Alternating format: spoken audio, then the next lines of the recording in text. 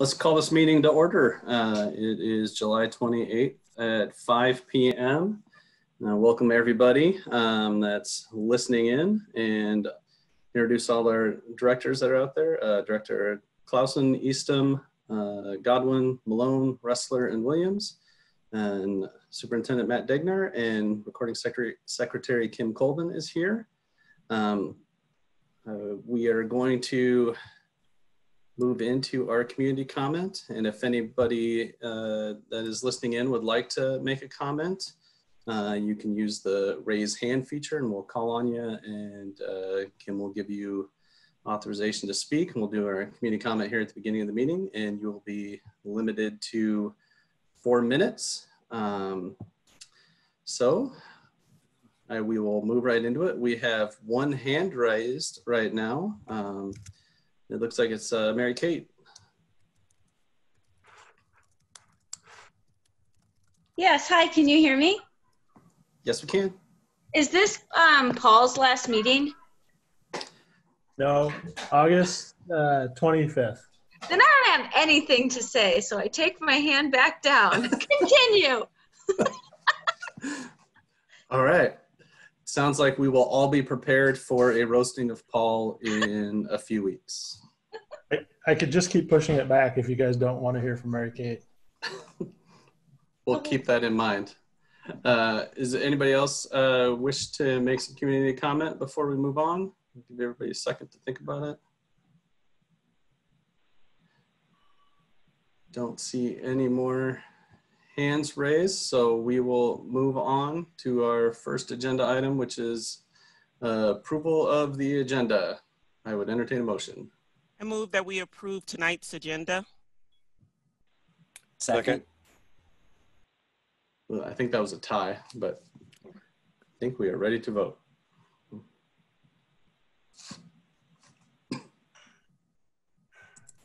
Who was the tie between before a second?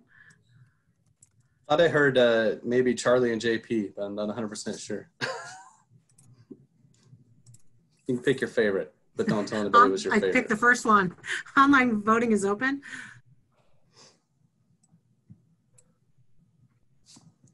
All votes have been cast and the motion carries with all directors voting in favor.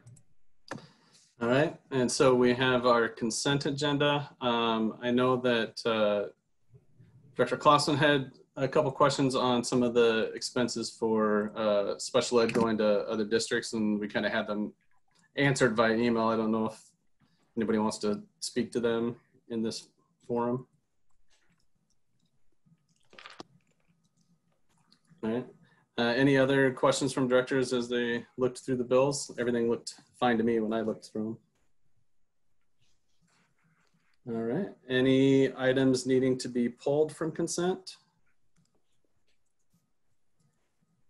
You guys are making this way too easy. All right, then I would entertain a motion to approve the consent agenda. Move to approve consent. Second.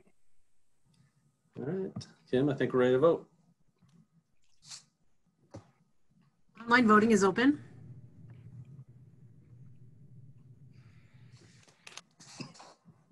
All votes have been cast and the motion carries with all directors voting in favor. All right, this meeting shouldn't take more than 10 minutes then, the way things are going. Oh wait, we're moving on to return to learn update. That might take a little bit longer. I'm just gonna turn it right over to you, Matt, to kind of kick us off. I know that there's quite a bit of update and probably have more folks from the team speak, so I'll just let you have at it. All right, thanks, Sean. Good evening, board members, and to the community also listening in. I have a couple updates here for you and a couple attachments to draw your attention to as well. And then, yeah, we'll have Chase and Amy take some portions of this conversation tonight. But wanted to let you know, we met with the Department of Ed last week on Thursday and talked to them about our recommendation and decision to start the year offsite, and asked about permission to begin the year in that model. They weren't willing to give us any kind of indication around if that would be granted or not at this point, and stated that the criteria for those temporary moves to remote continuous learning would be published around August 1st. They've stated August 1st a couple times to us. Obviously, that's Saturday. So we don't know if we'll receive something on Friday or Monday.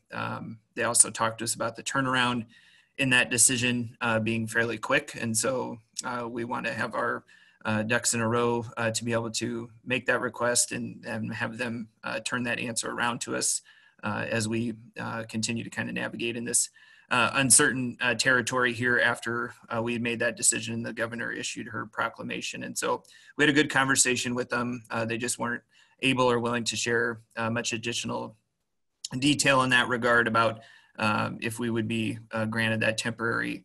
I'm trying to hesitate calling it a waiver because they're getting away from calling it a waiver and want to say that it's permission or, you know, the request to do so. I think another key part of that will be what those criteria are. And I think probably just locally for us to know that, you know, the state's threshold on that might be different than what we think about that locally. And so we're eager to see what those criteria look like and what that process is, and are anticipating we get that. But I shouldn't say we're anticipating we'll get the request to do that. We're anticipating that we'll get that guidance here hopefully towards the end of the week or the beginning of next week.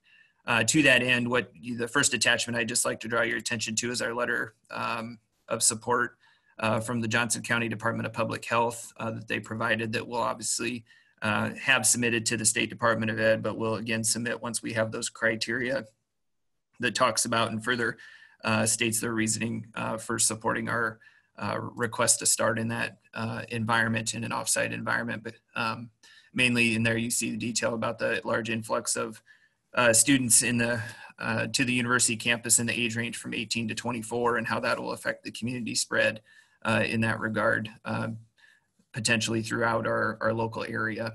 And so that'll be a key piece for us to submit in that request.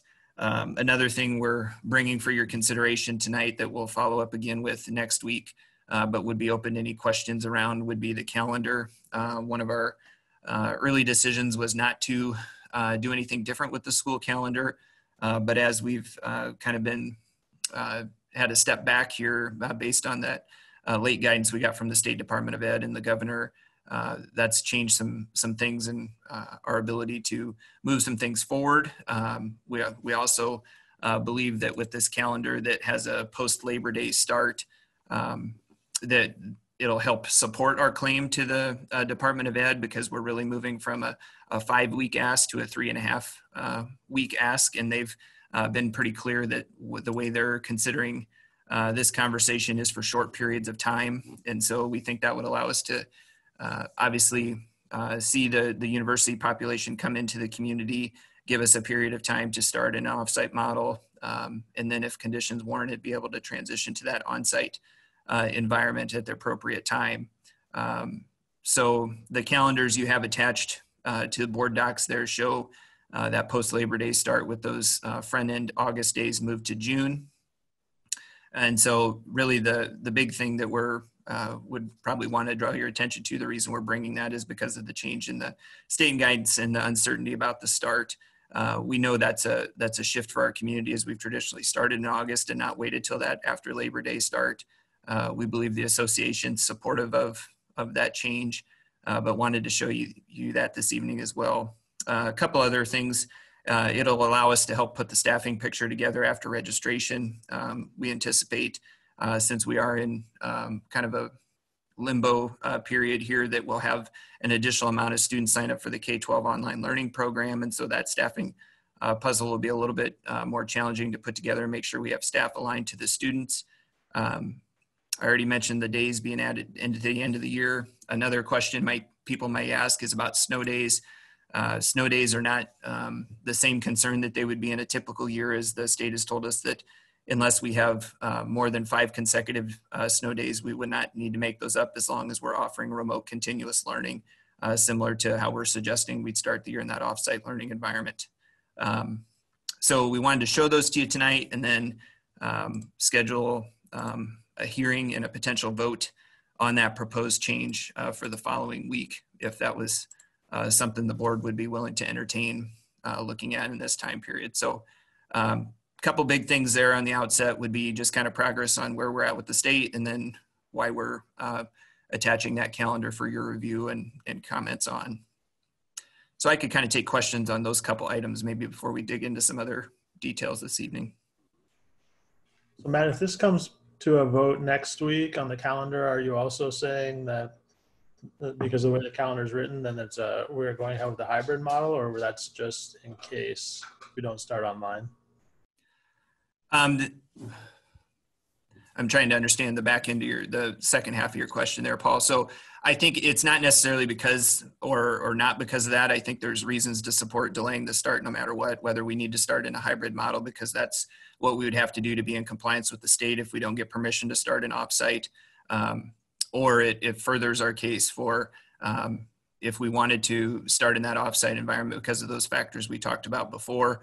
It still allows us to do that and potentially have a stretch of time that we had looked at similarly prior to the change in guidance from the governor. And so really that review period would be about the same. We don't think we'll get a month-long waiver. They haven't given us any indication they would grant something that long. So even if it's only 2 weeks, 3 weeks, this would delay the start of the school year a little bit for that time period about what our concern is with the university students coming in. So offsite or otherwise, it seems to make some reasonable sense to our team about delaying the start that way. And like I said, from our conversations with Brady and the Teachers Association, I think they're very supportive of that change as well. Well, the reason I guess I asked is because we have two calendars that are on there. And so just to be clear to everyone that's kind of following along, you're just talking about bringing the one that's labeled like. Oh, I understand now what you're saying, Paul. Yeah, the second calendar would be if we would need to be in that hybrid model, that would just be having the A and the B days charted out. And so if we were going to start in an A-B model, then that one's just plotting out what those days would look like for families on the week-to-week basis. So really the one that would need to be changed is the start and end dates. The other one is just kind of a information as we consider the hybrid model about how those days would rotate through. Of course, if we'd start in an offsite model, then we would rechart those days or see how we begin and make sure that that makes sense to begin, depending on the start date of when that on-site instruction would take place in that rotation. Does that better answer your question? Sorry, I missed what you were talking about there. So Matt, you were saying that, we would potentially do a vote on this next week if you get agreement from the board to proceed, but that also means that a public hearing has to be held next week as well, and that would give an opportunity for additional board questions as well as public questions at that point, because next week is a special meeting and so it doesn't have community comments. So that's when folks that's watching now could raise their hand and ask questions, correct? Yes, thanks for drawing attention to that, Ruthina. That's right. And that's why we'd have the public hearing. So even though it's a special meeting and we don't do community comment during that time, that would be the portion where people could comment. And of course, the board could still have conversation on it too, then before the vote. Now, is there any mechanism or can we give any thought, discussion to collecting those questions in advance? Because we'll be answering those questions like on the spot, and it may be something that I would hate for us to get to that level of, well, we don't know. And so if there's a lot of those questions with the, well, we're not certain, how can we handle that so the public can be as informed as possible? Sure, I would say as we get questions, or if people submit questions to you guys throughout the week, or if we receive questions or the questions we already know could be potential issues. I mean, those were some of the things I tried to talk through tonight, but we could also bring those up again. We could take the additional questions we receive the next week and be prepared to just answer those in the onset of the discussion about that, so people hear those answers and concerns. And so we know this is a big change for our community, that, like I said, is typically used to starting in August. I do think there's benefit to June days in this particular situation in comparison to August days, which we wouldn't usually think about. Sometimes we think of those June days as a little bit more difficult for teaching and learning, but in this current environment we're in, there could be some benefit to having those days in June instead of August right now too. Hey, Matt. Okay, promise. Oh, sorry. One final question, Janet, I promise. And this is just for next year. So that doesn't necessarily mean future calendars will be on this same schedule, correct? And then I'm done. No, I think you're exactly right. I don't think we anticipate any long-term change to the calendar. This is really a one-year example that we'd look at to deal with the pandemic. So thank you. I was just going to build on Ruthina's questions around gathering community input. Can we do just a quick Qualtrics survey out to parents and just say support or don't support a late start and give a reason why? I mean, just real quick to get some data collection. I'm afraid that I know we've got a lot of community members who are following this very closely, but just to try to be as comprehensive as we can about collecting that data. It's just a question. I know there's a lot going on. Yeah, I don't know. I would probably just ask any of the team members about if they think we could turn that around. I don't think the problem's in building the Qualtrics survey. That could be pretty quick, like you said, Janet, putting that together. I think it's probably just communicating it out, and we would have it open for a pretty short window of time. So the amount of feedback might be different, but I don't think there's any reason we probably couldn't do that. You know, like you said, from a thumbs up, thumbs down perspective in that regard. And try to make sure we get all of as many of our communities and populations and groups as possible, you know, into this dialogue. I think would be helpful. Yeah, I was gonna. That was the one thing I was in my head was don't wait until next Tuesday at a public hearing if you have questions, right? If you have a question today, you can start typing it in an email right now, right? And we will get that answer to you. So I'm sure that as soon as the folks that are listening tell their friends that this is a topic, and as soon as it's out in the news, we will get questions. So that's just my plea out there. Don't wait until Tuesday and ask them all in a public hearing. Get them out as soon as we can so we can make sure that we're doing all of our due diligence and what changing a calendar actually means, and making sure that we have answered those questions ahead of time, to Ruthina's point. And I'm sorry, this isn't a question, but I'm just curious. Well, it is a question. I just realized Governor Reynolds is having a press conference on Thursday. Do we know anything about, and the topic is return to learn. Do we know what's any hint? I think I just found out that when I was in the middle of trying to explain to you guys when we anticipated that was going on. I saw my phone light up over here with the notification, and that was that the press conference would be Thursday at 11. So it sounds like maybe we'll know something Thursday and we can be more well-informed by Tuesday. It'd be ideal if we could get that turnaround on that. We'd have some calendar feedback back. I will say, I think it's, we've continued to talk about where our teachers and staff are at on this. If we don't do something with the calendar, looking at the turnaround, and if we're on site, I do think that'll be a difficult piece for us with some of that staffing puzzle to put together based on the amount of students that we do think will enroll into that K-12 online learning program. So not the only reason to consider it or do it, but I think that's a big reason for us to also bring it to you, along with the part we talked about at the beginning about the obviously influx in the drive around health and safety around not knowing what that's going to potentially do to our community, and from the health department's support for our offsite decision at first. And so if that's denied or we're not allowed to do something in that time period, I think the calendar question becomes a little bit more important for us. But I think we're hearing your feedback here around what we can do to try to get some quick turnaround on feedback and present that to you, along with trying to address those questions as we get to that next week. Yeah, I thanks for that, Matt. And I just want to say I support this later start. I think we do need more time to get ready for whatever option we're supporting or options. And I think that prep time plus that more information around how the community is responding with the influx of students. I think there's a lot of good reasons for extending that time, and appreciate the thought the team put forward of proposing that. Matt, this is Brady. Just to jump in and affirm that, and I appreciate the collaboration we had with the district leadership teams on this. And we happened to be in an ICEA leadership meeting when we started to go back and forth. And so the leadership teams of ICEA do support this change to the calendar. And I think one of the things that we've realized is that with the governor's proclamation on the 17th, we'd built a lot of collective energy and momentum around the plan that we still feel very strongly about in a good way.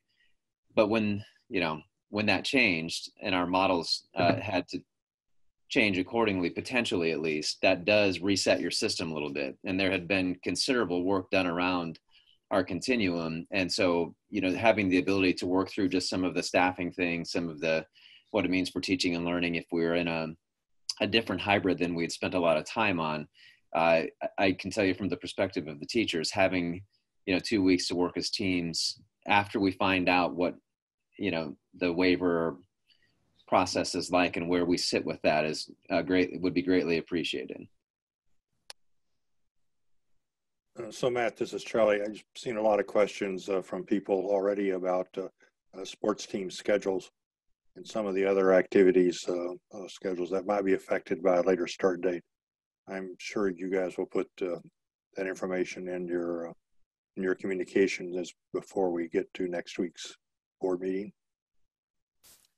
Yeah, we're going to actually spend some time on athletics and activities as part of the update here tonight, and how a calendar change may or may not affect that at all with athletics and activities, Charlie. So okay, all right, we can cover that here in that portion too, and make sure that that's noted. Okay, great, thanks. Yep.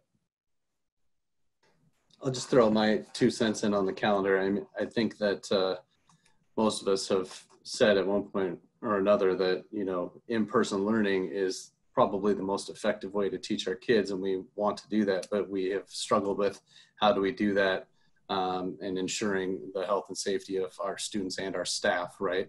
And I think that a calendar change in my head gives us the chance to have at least a couple more weeks of in-person learning at the end of the year that we may have, not been able to do. So I think that increases what our end goal is, to have in-person learning be, what we're at, by the end of the year for sure. So that's the part that resonates with me the most on it.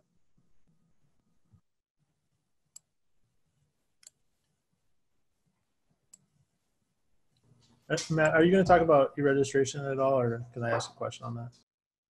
Yeah, no, that's one of our items tonight. And so maybe just to give you guys a rundown, in case you have questions that aren't going to be considered in that, a couple items we plan to take here are going to be staff intention survey that we conducted this week and some of the staffing information, information around enrollment, e-registration, an overview of our PK-12 online learning program, a general statement around testing capabilities and how we're exploring partnership with the UIHC on that, and then the athletics and activities conversation. So that's kind of a brief overview of where we're going next this evening and part of this conversation. I think we just need to get into it, Matt, so people know what questions they'll still have left at the end, because they are kind of coming in from the chat and the Q&A and even board members, right? So I think we kind of just need to get into stuff, and we can ask questions as we go. All right. Well, with that, I'm going to turn it over to Chase, and he's going to take the part around the communication we've done with staff here over the last week.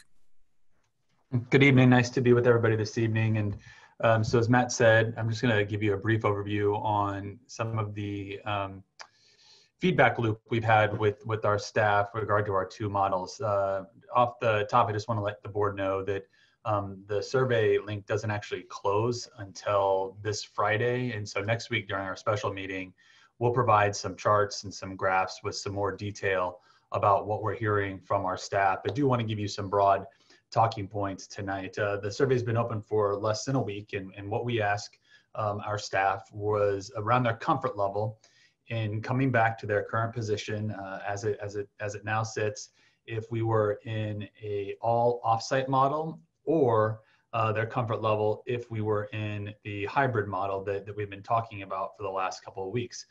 And as of noon today, we've had an 80% return rate from our staff. That's about 1,750 people that have completed the survey. We're happy with that rate so far, but again, it's open for a few more days. And so we hope that number continues to increase. Not surprisingly, over 90%, 95% of our staff were comfortable with the idea of continuing in their current role if we started in a completely offsite model. When we asked them about returning to their position in the hybrid model, only 60% of staff said they were currently comfortable returning in that fashion. After those two questions, we asked one more question about whether or not staff would like to have a conversation or consider having a conversation with an HR representative about potential leave options or workplace accommodation. And 13% of our staff, about 200 people that responded, had said they would like some more information about those options from HR. And so that's a significant number of our employees. And I've used the word staff when we look more specifically at our teacher group. And again, we'll break this down in more detail after we have the final counts at next Tuesday's meeting. It's very similar. Almost right at that 60% of our teachers said they'd be comfortable coming back in that hybrid model, and 13% said that they would indicated they'd like to talk to HR about some options. Now, we talked about leave and accommodations. About a third of those 200 individuals said they were interested in exploring a potential leave for this year, and 2/3 were interested in looking at workplace accommodations or in teaching in one of our online programs. 200 is a number that for the size of our HR staff would be a pretty large undertaking. And so our first step in order to get back to our employees quickly is we're going to set up a couple of informational sessions for those individuals at the end of this week and beginning next week. Nick and Jeremy are working along with Brady on putting some information together to share. And we have 2 sessions set up this week and a third if we need it set up for next week. And so we'll reach out to those individuals. We did collect their contact information as part of that survey and say, you indicated that you'd like more information on a potential leave of absence or an accommodation. We'd like to invite you to this meeting to get some general information. And then from there, we'll set up some more one-on-one consultations after we're able to provide some more general information to all of those individuals. Matt's talked about both the calendar and then also the hybrid model a little bit tonight. And so our next step with our employees is that once we solidify both the start date and the model, we want to go back out to this roughly 40% that said they weren't currently comfortable with the hybrid approach and ask them if they are willing to come back in their current position. And you might say, well, Chase, why didn't you just do that in the first place? Well, work choice is important, and we think that the comfort level of our employees, providing a supportive environment, providing a positive workspace is critical to us as a district, and we want to hear what our employees have to say and have to share. So it was important for us to gauge their comfort level with the scenarios as we started to build them out, to know where our pressure points are and what we needed to look at doing in terms of when we start, in terms of what accommodations, in terms of what health and safety measures we might be able to put in place to help make them feel more comfortable with the current arrangement. So that was our first step. And so why we want to do it in 2 phases, the second time to go back and ask if they're willing, is because we also know that we have an amazing staff that's dedicated to our students and to our community. And so that we want to know, like, we understand that these are the safeguards that are in place. We understand you're not comfortable necessarily with the approach we are having to take as we start this school year, but are you willing to come back to your position? And I know it's a more operational question, and that's why we want to do it in 2 phases. To first set that tone and that supportive culture and focus on that piece right now, and then switch into that, okay, we now need to make some staffing decisions. So we'll go back out to our staff again in the next week or so and really get down to that question so we can start making some decisions about how we're going to staff school in our models when we come back together in 2 weeks. That's a very quick overview, but again, I apologize that we don't have any graphics for you tonight, but we didn't want to put anything up that we might have to change later, given that the survey is still open and people still have an opportunity to apply. For our employees that are out there that haven't taken the survey, please do. We're interested in your feelings about the 2 models and also your comfort level in returning, and if there are things that we can do as a system to support you as we all come back to work this fall. I'll pause there and take any questions from the board. So Chase, this is Charlie. Does the survey information allow us to look at what students in the district, what student populations may or may not have teaching, and other staff may or may not be interested in, or not interested, may not be able to come back and teach groups of students or in particular buildings? so we can get an idea, some idea of if there are specific student populations that we will be needing to really pay attention to in terms of returning staff to them. So yes, the survey will give us an idea. Charlie, it will take some individual follow-up conversations. When we ask for contact information, we also ask for building location. And so we know where the staff members are located, teachers and support staff that have indicated they're not currently comfortable with returning to their current role or have asked to speak with HR about leave or an accommodation. So yes, we can drill it down to the building level, the classroom level, in all honesty, to look and see where some of those gaps could be created, or we might have staffing concerns. And you'll have that information for us when you come back. Is that right? We can talk about that. I don't know if we talked about breaking it down by percentage of staff in each building that are comfortable coming back, but we were probably going to keep it more at that employee group level. But that's something definitely we can look at how we want to disaggregate it. Okay. And then Chase, I was wondering about secondary versus elementary. Is it kind of an even spread there?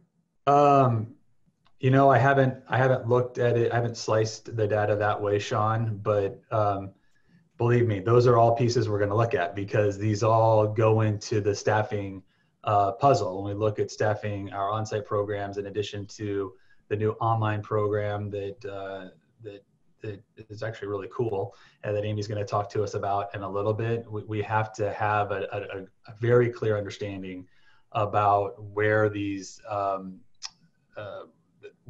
where the comfort level is by building, by grade level, by subject area, by certification. And so it becomes pretty complex as we try to put it all together and find not only spaces for all of our staff, but to ensure that we have all the sections we need covered in the different models that we're going to run this year.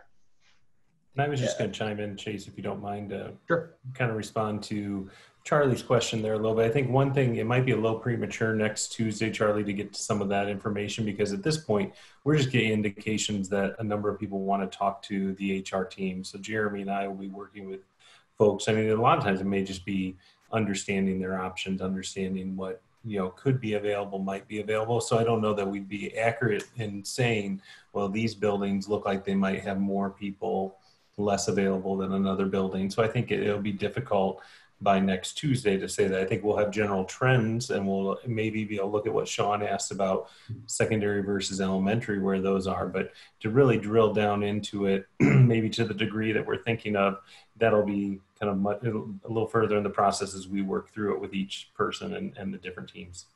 Okay, thanks, Nick. And maybe I could ask for something a little bit different, and that is an indication of what strategies you'd like us to follow if it turns out that there were to be significant gaps in staff working with certain, with particular buildings or so forth. And if it turns out that staff is interested in coming back fairly uniformly across the district, that's great. We don't have to worry about it. But if it doesn't turn out, then maybe we'll have to have some idea of how we're going to address that. Charlie, that's a good question, and we've started to talk about it. And so there's, I think Nick's right that it's premature, but you've asked the question, and the answer is not going to change if we give it to you tonight or next week. But it's the same conversation we have every year when we talk about staffing. That staffing has a direct impact on class size. And so if we find ourselves in a spot where we don't have enough teachers to cover the classes as we now have them allocated, it's going to have an impact on the class size. Now, is that across the board? Is that in certain subject areas? Is that in certain grade levels? Those are all things that would have to be further discussed in more detail. But whenever we talk about staffing, it is closely tied to our class size conversations. that's what I was going to add in. And so part of this is, like Chase said, right, that we'll have to put this staffing puzzle together based on when we know some of those indications from students, which we're going to connect this conversation to the next one around e-registration and feedback from students and families. And so the two are tied together, just like he said, around our ability to know where staff are at and their willingness to do that, or what they're going to do as far as exploring other options. And then what kind of, I guess, when you ask about strategies, what we'll probably need from you guys is some flexibility around some of those superintendent directions around class size, and knowing that as we operate in a fluid environment, even when we talk about the PK-12 online learning program, we're going to have some fluidity throughout the year at different transition points. And so having those hard caps on class size, as we've been traditionally used to, will be somewhat untenable in a staffing situation this year as we look at those things, knowing that staff have increased needs and that we'll have to work through those. And then also knowing that we're going to have to be able to create some fluidity for students to move between models in that sense as well. So that would just be a couple things when you ask about what we might need from you. I think that'll be the thing we probably ask for, is some increased flexibility around what those class size limits and caps have traditionally been. I appreciate your descriptions here. Thank you. Chase, quick question for you on the teacher survey. And maybe I'm just not understanding exactly your wording, and you could have already said this, but was the first question, or the question about their comfort level coming back, was it just comfort level, or was it specifically asked about health? And the only reason I asked that is I'm just wondering if it was they're comfortable coming back or not comfortable coming back because of health reasons, or they're not comfortable coming back because they're unsure of what's the model or what the teaching style or what is going to be for the teacher coming back. Sure. So the first question was if we were an offsite, would you just be comfortable continuing in your current position? And it didn't give a lot of detail. Paul, the second question, when we talked about the hybrid, we gave a little bit more detail. We talked a little bit that there would be some PPE in place, and that teachers and other staff would be expected to be in the building every day. Half the students would be in the building each day. And so then said, knowing those dynamics, would you feel comfortable coming back or continuing in your current position? And if they clicked no, they were taken to a screen that gave them an opportunity. I think there were 5 or 6 different choices that they could pick to tell us really what was driving their answer. I don't have that answer tonight, Paul, but we'll definitely share that next week. And then the final question was the one about, would you want to speak with HR about a possible accommodation or potential leave of absence? So we did gather some of that information about what was driving their answer about being uncomfortable to come back in the hybrid. I just don't have that detail tonight.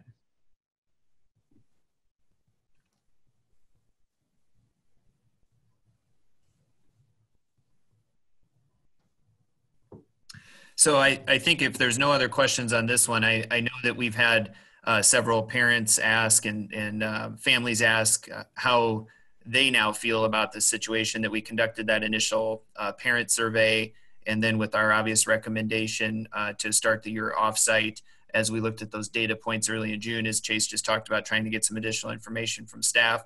We also know it's important to get additional information from our families, but as we talked about at the board meeting last week, the time frame on doing that and the time frame we're up against with registration, we felt it was best to try to get some of that information just through that e-registration process and essentially do both at once. And so Amy's going to walk you through the e-registration process and enrollment that we're looking at here, and how we'll be able to grab some of that data and also start to tie these two conversations together, like Chase was laying out to you there about the staffing, and then also the students and class sizes and where the students might land as far as their choices go, even though we know we have still some lack of clarity surrounding that.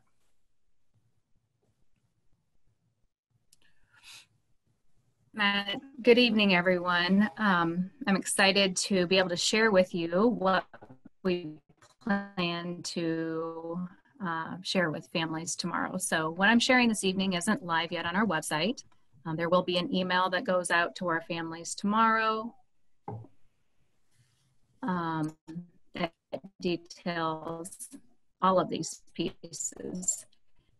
So what you're seeing right now is our enrollment and registration. In here, we're giving a nod right away on the landing page to the fact that we will be working that continuum from offsite to hybrid to onsite, and that is linked there. And then we also are making mention of the new ICCSD PK-12 online learning program. And that link will take parents to a landing spot that will greater detail the program, and we will be doing that as well in a little bit.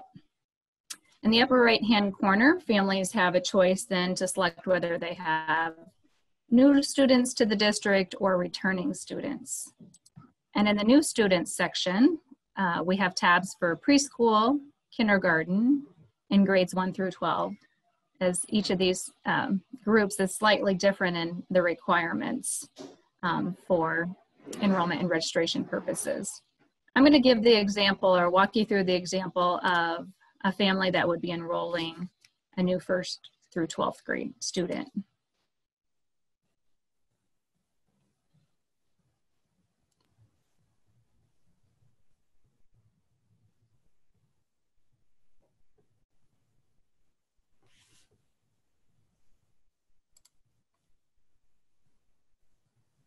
All right, so you see 3 steps, they're outlined here.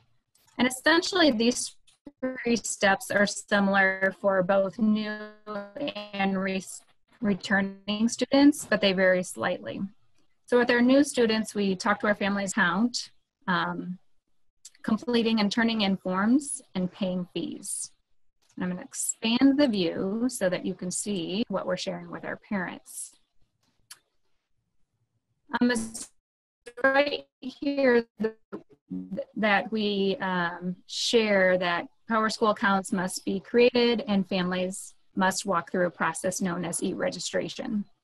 Right away then you see a couple of options put in front of parents.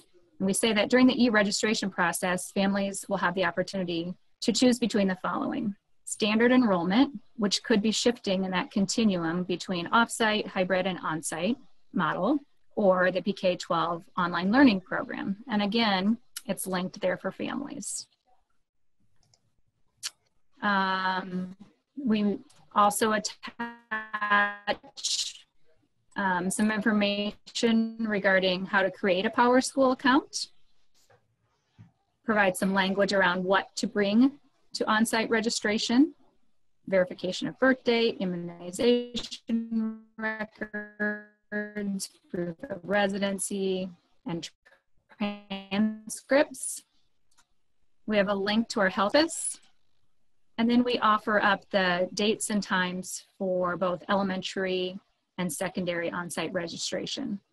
And our intent this year is to keep traffic as low as possible, and hence the reason we've brought most of this online and tried to really make clear the 3 steps that we have here.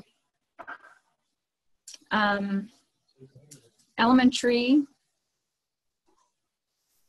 parents will have the ability to go in and sign up for an appointment. And we're offering registration over 2 days, August 4th and 6th, from 8 a.m. to 6 p.m.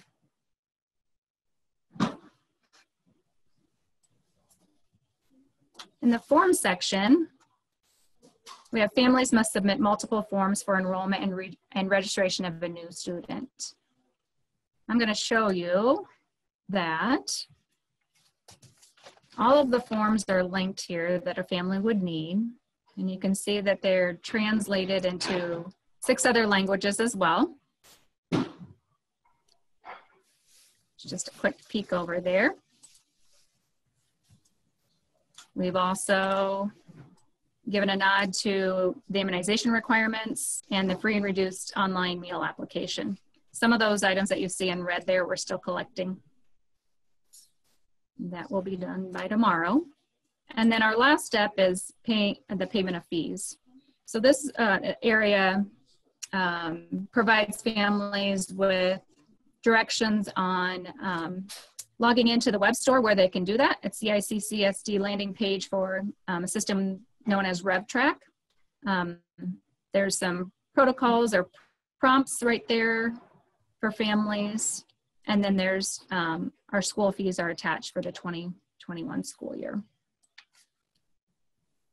I'm going to go back out and then just give you a glimpse of how returning student page differs a little bit.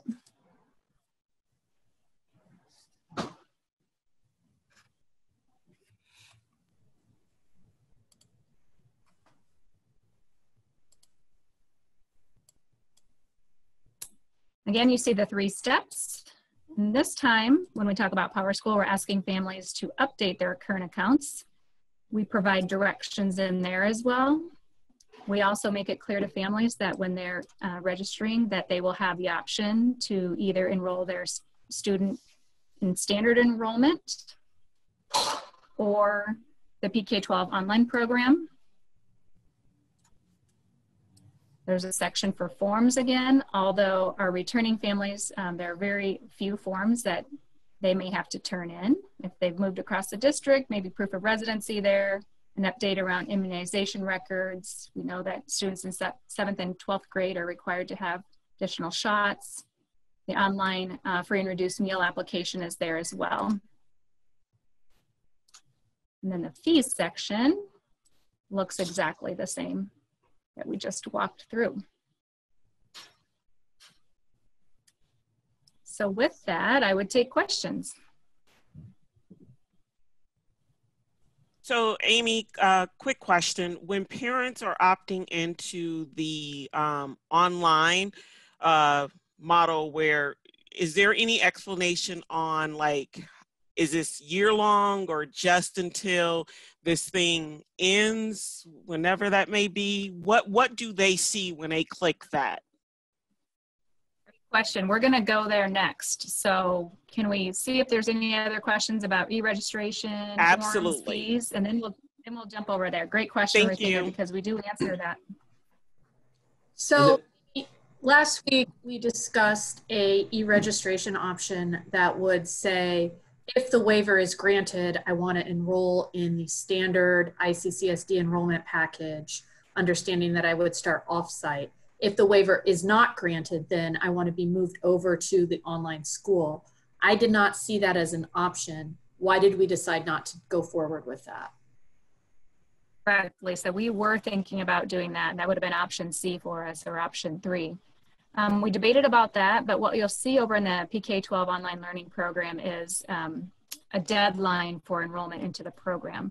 And we put that deadline, we believe, far enough out that we'll have an answer back from the Department of Ed regarding whether we have the ability to start in remote or if we'll have to start in that hybrid model. So over there on that page, you'll see that we detail August 9th as that date. And so we're going to allow families, of course, to go in and change their opinion on that if we receive information that would make them want to change their mind. If we haven't received that information by August 9th, do we have the ability to extend that deadline?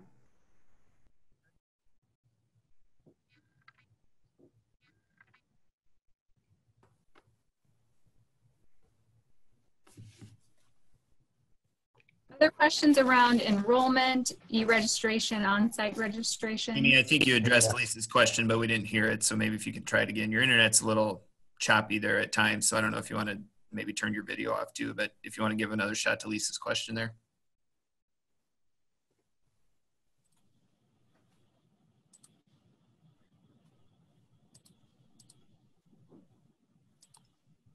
Sorry, Lisa.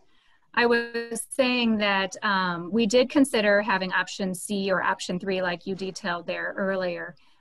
We really came back to, we had a lot of conversation around that and decided not to do it that way. In the PK-12 online learning program and the web pages, you'll see that we put a date on there for our families, and we asked families to make that selection by August 9th. And if we have, we believe that we'll have the answer back from the Department of Ed prior to that time, whether we're going to be allowed to start in remote or in that hybrid situation. And so that will give parents time then to change their mind once they know how we intend to begin the school year. I think Lisa asked a follow-up, and that was if, you know, we don't know that by August 9th, could we extend that deadline? And the answer to that is absolutely, we would do that.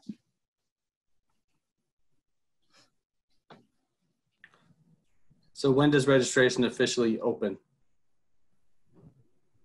It will open tomorrow. We intend to send the email out to families by the end of the day tomorrow. And is there an actual close date other than the date where you kind of want people to make a decision, or does it just stay open while we're trying to make sure we get everybody registered? It really needs to stay open. I think I shared last week that in a typical school year, we struggle to have 100% of our e-registrations even complete during opening day. So oftentimes we find students sitting in our seats whose families haven't updated PowerSchool and e-registration. So we continue to work on that, you know, all year long. And e-registration technically has to be open. Of course, we're enrolling families at any time during the course of the school year. So Amy, how does a student choose which class to go to if their parents haven't registered them?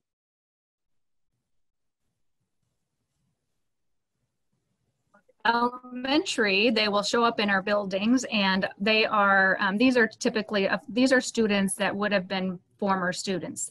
Their families just haven't gone in and e-registered them. I'm not sure what happens at the secondary if they walk in without having e-registration done. I do know at the secondary, of course, that students are registering for courses in the winter, and so they're probably assuming that that course load that they signed up for in the winter is they're in their PowerSchool accounts, I would assume, seeing if they're still signed up for those particular courses. And Scott or Matt, correct me if I'm wrong there. Yeah, Scott, you can jump in here if you want to, but same thing. They would show up at their attendance center, and then we would help them get complete what we need to get complete into PowerSchool, get them a schedule, and get those necessary pieces taken care of and get them started. So that's oftentimes what happens. Like Amy said, our usual push is to try to get that registration number as high as we can. Oftentimes the elementaries end up with a higher percentage than the secondary from the onset of that. And then we work to get students finished up and into schedules and into school just as soon as we can as they present to us. Yeah, so Charlie, at the secondary level, that mostly lays at the feet of the registrar and the counselors. Okay, thanks. What, oh, sorry, can I interrupt somebody?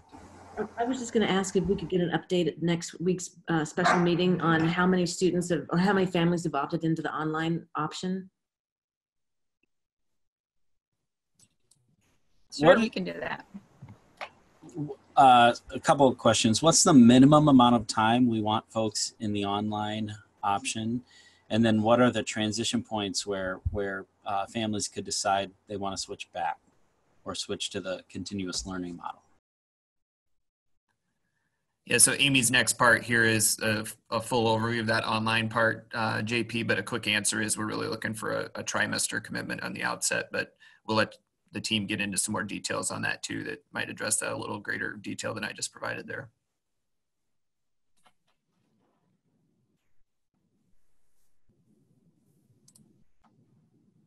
All right, I'm going to start my video again. Hopefully this works okay. I'm going to share my screen so that I can walk you through the web pages and the website that we've developed for the PK-12 online learning program.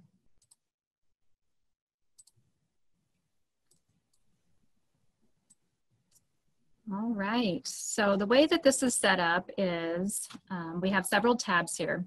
First page is the online overview. Next page is about how to enroll. Academics, ICCSD online PK-12 course catalog, special services, extra and co-curricular experiences, and frequently asked questions. I'm going to take the first two, and then you're going to hear tonight from Diane and Scott and Adam as well.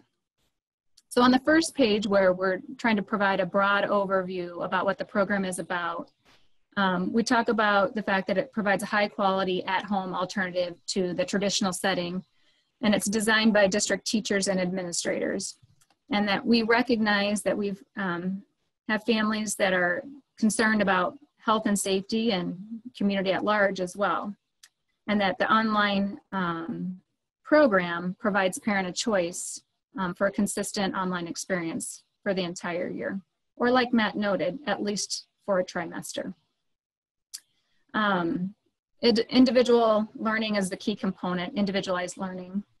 There's the daily and weekly course load will be dependent on the grade level the student is enrolled in and the courses that they are.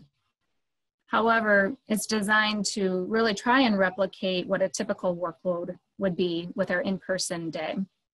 There's a combination of synchronous and asynchronous opportunities with special care taken that we don't overlap any courses or classes in the student's schedule. While the online learning environment, it will provide still some social interaction with teachers and peers. At the elementary level, they'll have classes that meet every day and opportunities for some small group instruction with their peers as well. Some of that will be asynchronous, however, and students and families will access that through either Seesaw or Canvas, depending on the level. At the secondary, the same would hold true that I just shared with elementary, although some of the classes will be offered through Edgenuity. And Adam, or I can't remember, Diane, maybe one of them will speak more at length about what Edgenuity will be able to offer. The school calendar will be followed just like the rest of the district, so that school calendar doesn't change for our families. We will be publishing both all three schedules tomorrow as well. What the preschool online program would look like, the schedule it would follow, as well as elementary and secondary. You've seen the preschool and the elementary schedules in the past, and we're making some slight changes to the secondary as we speak. Students would take a typical amount of classes. At the elementary, both core courses and specials classes will be offered. And at the secondary, students would be asked to take at least 5 classes, with the exception of seniors, who can ask to take 4. I'm going to jump to the enrollment tab, which we've talked about a little bit already over in the enrollment and registration site. But again, we detail here those 2 options that we would have seen on that page. So option A is the standard enrollment, although we know that we could be operating within this continuum this year, so we certainly wanted to give a nod to that. And then option B is enrolling into the online program. We go on to further ask parents to make their selection no later than August 9th. And again, to Lisa's question, we can be flexible with that depending on how quick of a turnaround we might be getting from the Iowa Department of Ed. After that, we ask that parents then, we reserve the right to not make those changes until the end of the trimester, the beginning of the next trimester. It's an imperative that we're able to operate in that mode for staffing purposes. The next section details that we will get back to families between August 14th and 17th. And while they are guaranteed a spot in the program, things that we can't guarantee right away is what that exactly looks like. So at the elementary level, of course, depending on enrollment, classes could run as a typical straight grade, like first grade section. But if enrollment was lower in, say, 3rd and 4th grade, maybe we have to run a combination classroom in that regard. And at the secondary level, enrolling in the online program during e-registration doesn't guarantee a student will be in the class that they selected in the spring if it was a non-core class, if we didn't have enough enrollment there to run that course. And then the last piece just also shares with parents that although students will be placed in this online environment with teachers and students from across the district, they will still be enrolled in their home school attendance area. And that's going to become important later when we also talk about extracurricular and co-curricular activities. So with that, I think I'm going to turn it over to Diane next. I just want to jump in with one thing there, Amy. I think one thing probably just to draw your attention to and to echo to the parents is really the consistency part of this experience. I know there will be questions around how we start and how that'll affect the initial decision, but I think there needs to be some acceptance, for families and students, and obviously our staff, that just because we start in a certain model doesn't mean we're going to stay in that model, and that things can ebb and flow throughout the year. And so if consistency is something that a family and student is seeking, then obviously this is one that would continue on, and there wouldn't be those transition points depending on what's happening in the community with the potential spread of the virus or not. And so that would be one thing, that would be a driver for people wanting to make this choice if they don't want to be in that back and forth component of it. Not, obviously there's other factors for why they'd want to choose this option too, but I do think that's one thing to probably draw people's attention to, because I know there'd be a lot of questions at the beginning of, well, how are you going to start, and how that might influence the decision. But I think, the long-term part of that too is recognizing that it could be a back and forth scenario in some of our buildings, or even the district, depending on how things trend for us over the course of the year. So just wanted to get that in there. I'll let Diane kind of take over on the academics portion now. Good evening, everyone. The academics portion really just goes into a little more detail of what Amy gave in the overview just a minute ago. I do want to point out, though, that we've been kind of considering this online learning program for a couple of years. 2 years ago, the Iowa legislature gave school districts the option of developing an online learning program. So Adam Kurth really took the lead on that, and he's been really helping us think about how this could work in our district for a couple of years. It was kind of put on hold for a little bit, but COVID brought it back to life. So fortunately, we had quite a bit of this kind of already set up, and we were able to revive that and put it back to use. So we were able to just recently invite our teachers this summer to apply to create curriculum for this online program. So we have asked, and we received quite a few applications from our ICCSD pre-K-12 teachers, and they are currently undergoing some training in how to develop online programs, and then starting to create an online course. So we've hired teachers per course. So we've got them at the elementary, at the junior high, at the high school, and they're working to develop this. So we really think it's going to be a very rigorous program that's going to really match what we currently teach within our schools as well.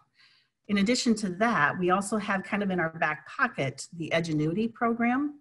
Edgenuity is a purchased curricular program that we've been using for 4 years in kind of a small format for those students who might need to get credit recovery for a course that they may have failed, or maybe a student that might have a scheduling conflict and has to take a course online. So it's been kind of a limited use in our building, but now we can expand that as well. So we've got the Edgenuity courses for any course that maybe we don't have teachers currently on staff who are ready to create that online course for us. We can dip kind of into the Edgenuity bucket and use some of those courses as well. So we're going to have quite a variety of courses for kids to be able to enroll in.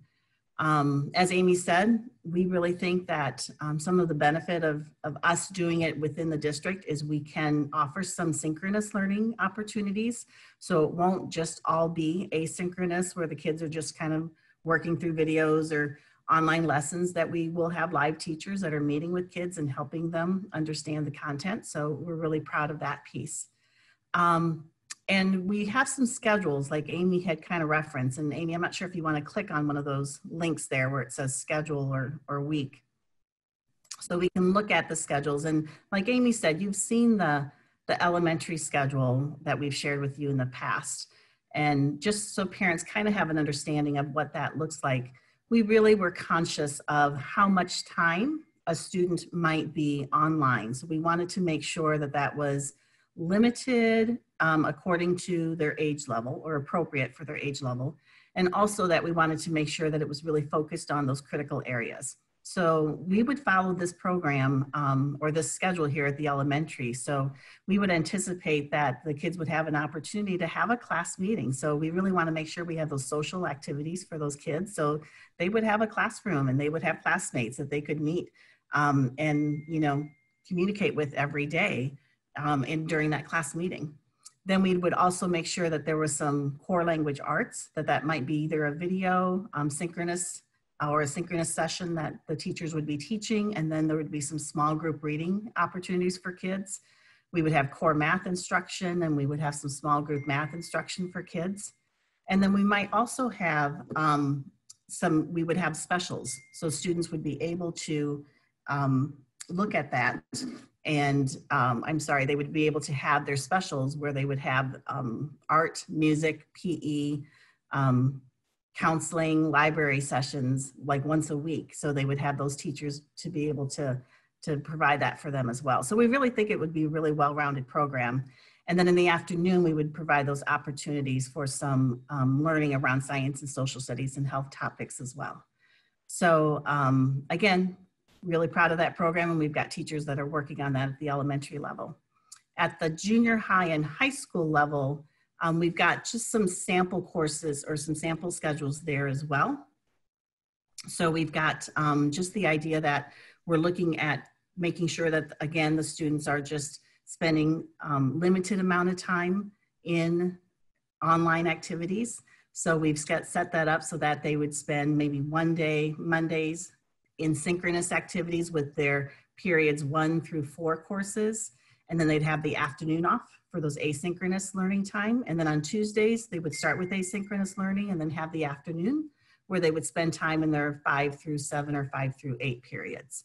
We've had to kind of adjust that from something maybe we had shared with you earlier, because we wanted to make sure that it matched up as closely as possible to the on-site schedules that our teachers would be teaching in, because we know that we may have some teachers, let's say a chemistry teacher, who might be teaching some courses on site and might also be teaching a course or two, a section or two through this online program. So we wanted to make sure that the teacher was able to kind of move back and forth between the two. That's why those schedules might look a little different than the last time that you saw those. The other thing I just really wanted to point out is with this program, the students are getting our curriculum taught by our teachers, so they're getting our credit. So their transcripts will look exactly the same as if they were taking courses on site. They will be able to have any course that they need to graduate. So we shouldn't have any lag or any problems with students graduating with an ICCSD diploma. So I'm going to turn it over to Scott now just to talk about the courses that we are hoping to be able to offer. Thanks, Diane. Amy, will you bounce me over to the elementary page?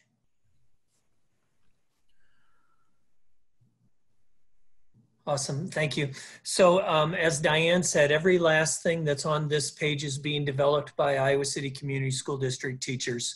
And so it's a nice group of 30, 40 staff members that are working to develop first grade curriculum and second grade curriculum. And as you can see, everything that's on there, including preschool. So again, all of that developed by Iowa City School District teachers. And then, you know, based on the earlier conversation about where staffing turns out, some staff will be teaching in an online environment based on the number of kids that are enrolled. So we'll just have to work all that out based on family decisions.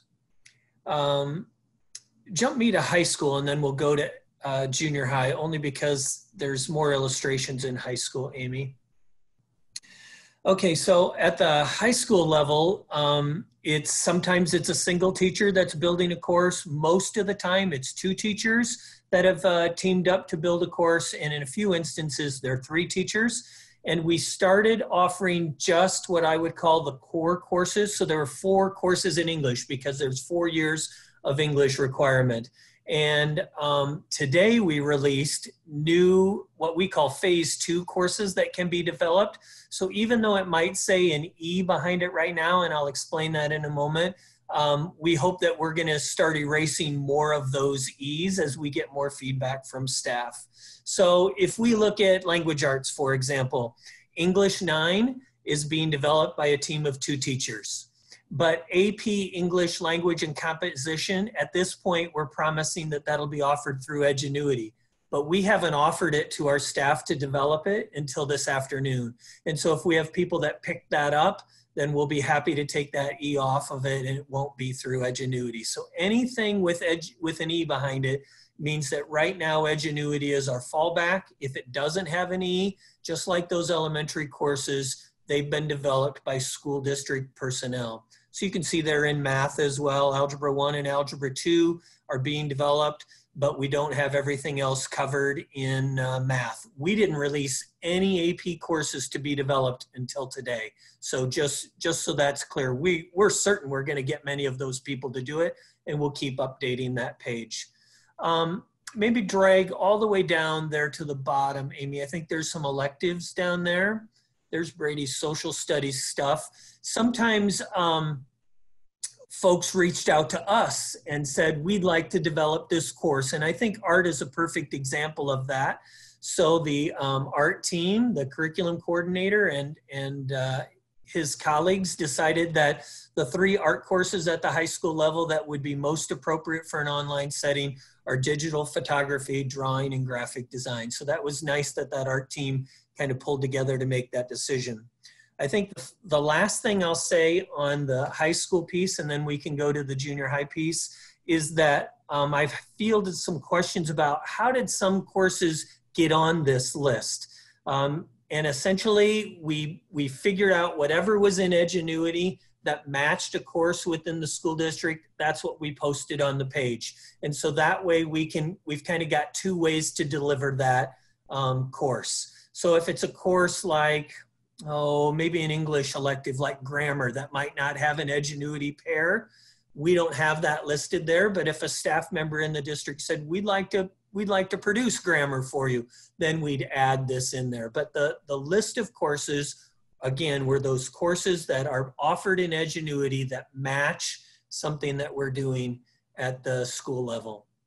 So Amy, jump me over to junior high, and then I can take a few questions as well.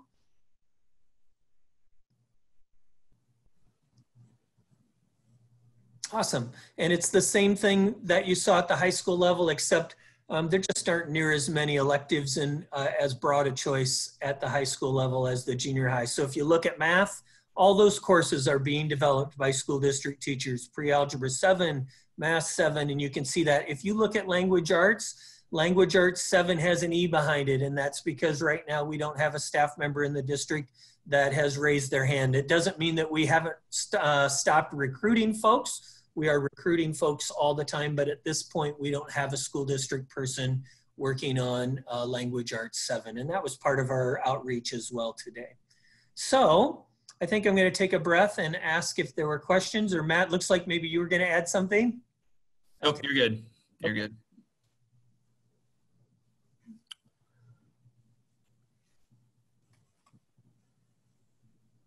This is Janet. I don't have any questions really. I have a comment though, Diane and Scott. I'm really impressed with what you've put together here. I know when we first voted to go online and we talked about the need to, step up and get these courses ready to go and make sure that the experience is rich for students. And I think y'all are on the way to that. I love that we have so many teachers stepping in to take over building these courses and taking the E off the title, Scott, as you described it. I think we're going to see a lot of interest in our district for the online version, the online learning, online education. And I think this richness coupled with a decision point at the trimester level, I think we're going to see this being a very popular option for families in our districts. And and the work that y'all have done is just going to give people a lot of confidence for selecting this piece. So I just want to thank the team for all the work you put into that. Thank you, Janet. Really, the credit goes to the teachers. They are doing a lot of work. They are working their tails off. So just really proud of them. Yeah. No, nice thing about this. Go ahead. You guys go ahead. Well, I just wanted to pick up from where Janet left off. Jason and his co-teacher Judith, they're doing the world history class online. So it's happening upstairs, and I can just speak for them, but I know that the teachers are taking it super seriously, and he's doing a great job of pulling it together. And I think all the teachers in the district are probably who are working on it are doing that. And so I think these classes are going to be great. I am not at all familiar with Ingenuity. And I'm wondering if we could spend, like, if a student does take an Ingenuity class, is it all asynchronous learning, or do they still have interaction with a live person at some point during the curriculum? Yeah, Adam was going to do that in the Q&A, but the Edgenuity course has to be assigned to a highly qualified teacher, which means they have to have licensure. So I was a former math teacher. I couldn't supervise a biology Edgenuity course. So those people that are supervising those courses their biggest responsibility will be the grading piece of that.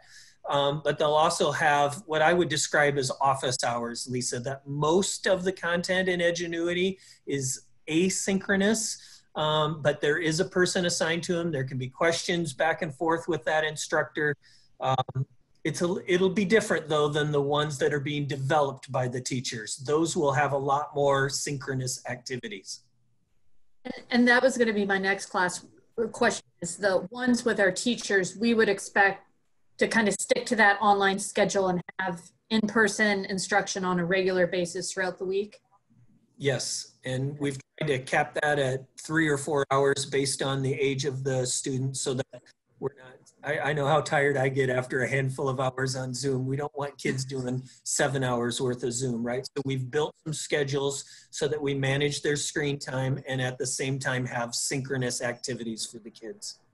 And then back to Matt, when you say maybe one of the things you need from us is some flexibility for the superintendent directions on class sizes, is this part of it? So that if we get 42 kids who want to take AP World History, we just still have one section online of AP World History? That's a part of it. I think when I made that comment at that portion of the meeting, what we were thinking through at that time, or at least where my head was at, was more at this trimester turn. So say we do get a high number of students that opt into this online learning program at the outset, and then they say, you know, we're comfortable now coming back on site. We probably can't realistically create enough efficiency or drill down our staffing enough to make sure we meet all of those class size directives.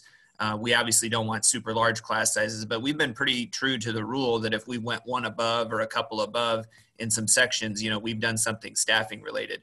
We just won't have that flexibility to do that in the middle of the year with the volume of students we're anticipating. But yes, here, obviously, we still have some class size, you know, issues we'll work through. We don't see these classes necessarily being extremely large because of some of the components about how they look with asynchronous or synchronous. And so those class sizes, I don't think you'll see big differences there. Some of the Edgenuity courses, since they're primarily asynchronous, might be staffed a little higher in that sense, but some of the other courses in their delivery wouldn't necessarily have that trend. So more, Lisa, to that aspect about when we need to make changes based on, you know, new students coming back to an on-site model, needing some flexibility there, I think is key. Not with the intention of trying to drive up large class sizes, but just knowing we can't stay as true as we've been before. So more of a second try, third try. Yeah, and you know, and I think the realistic one is we start to put this together, we'll be coming back to you guys with that, you know, RAM conversation about how we even start. You know, once we know how many students are actually in this program and then where we're going to have teachers placed, you know, what do our class sizes look at that point? What's our best approach to do that? But the concern, yeah, I think, you know, I mean, at the outset, we'll be better able to maybe create some efficiency around that, but second and third try could be difficult. I know there's a question I had too that we want to come back to around the hybrid schedule that people are thinking about. And so we'll talk potentially a little bit about what that schedule could look like for kids during the day too. But if there's other questions for Course Cal, we can take those now and get to a couple of these other items on the online learning program too. So just a quick question for our, well, never mind. I think we're getting ready to get in there for students receiving special services with IEP. So I'll hold off until we go through that one. I have a real quick question, Matt. I know we've talked about, you know, if people opt for the online learning program to try and hold true to a trimester to, you know, make sure we can do our staffing. What about the other direction? If folks send their kids and just, you know, the community spread is such that, you know, whatever metrics we're getting from our governor when we can make changes is not at the point where somebody feels comfortable and they want to pull their children out. Is that kind of, do they have the ability to do that at any time going the other direction? Well, I think what we need to talk about there, Sean, is obviously having some of those metrics from the state about what that's going to look like and what they're going to allow us to do, and then how that affects our local decision. And so the big picture on that one is, you know, based on maybe what we learn here Thursday or what that criteria looks like for when those temporary moves can happen, how fluid is that going to be? You know, is there going to be great flexibility to exert in that situation, or are those numbers going to have to be pretty high before they allow us to exert flexibility between our models, because that kind of changes the maybe scale of that question you're asking, right?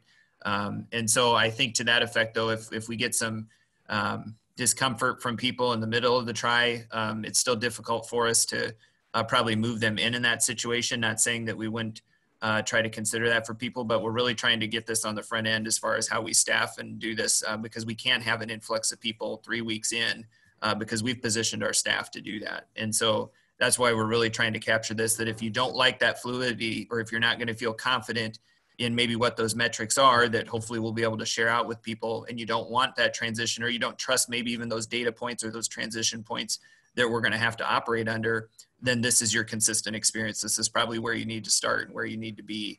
And so we want to give that message loud and clear, because we don't have the luxury about being able to pull more staffing into this program once we start, based on some moves in the middle of a trimester. I know that's not super user friendly, but I think that's just the kind of the reality part we're into.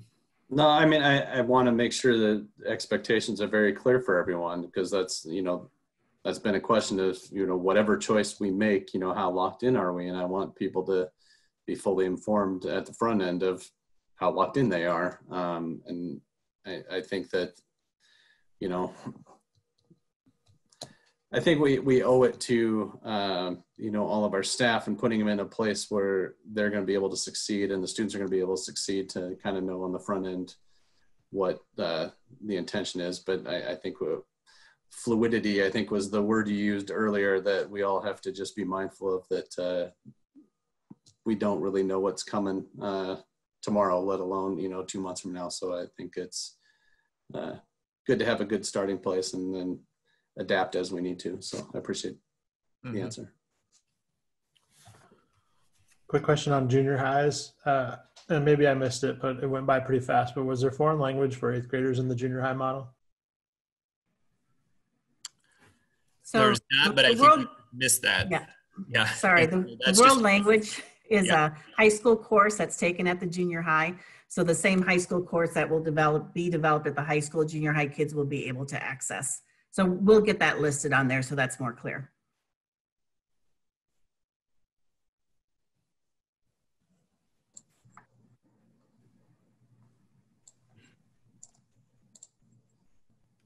So if we want to move on to special services, then we just wanted to highlight that this is really a robust, fully comprehensive online program, and any service that students might be entitled to in an on-site program, they will have access to in this online program as well. So if students have IEPs, they are welcome to sign up for the online program.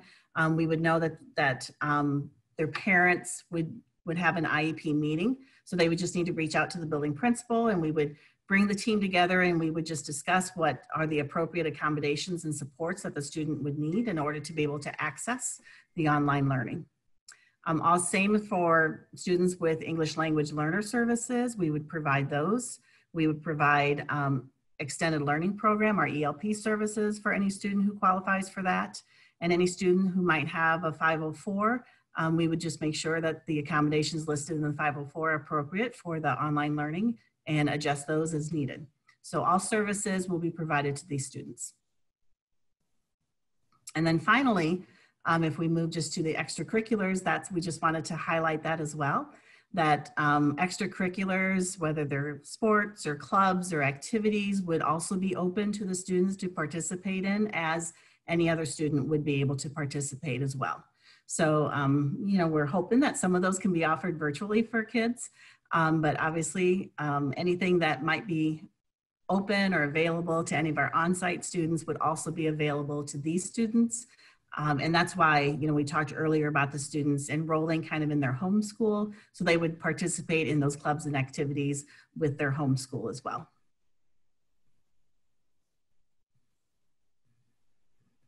And then Adam, if you want to hit the FAQs. All right, so one of the things that we thought would be useful would be to try to anticipate some of those questions that we would get. And we know that we'll get more, and we will be adding those common questions to this page with the answers as they come in.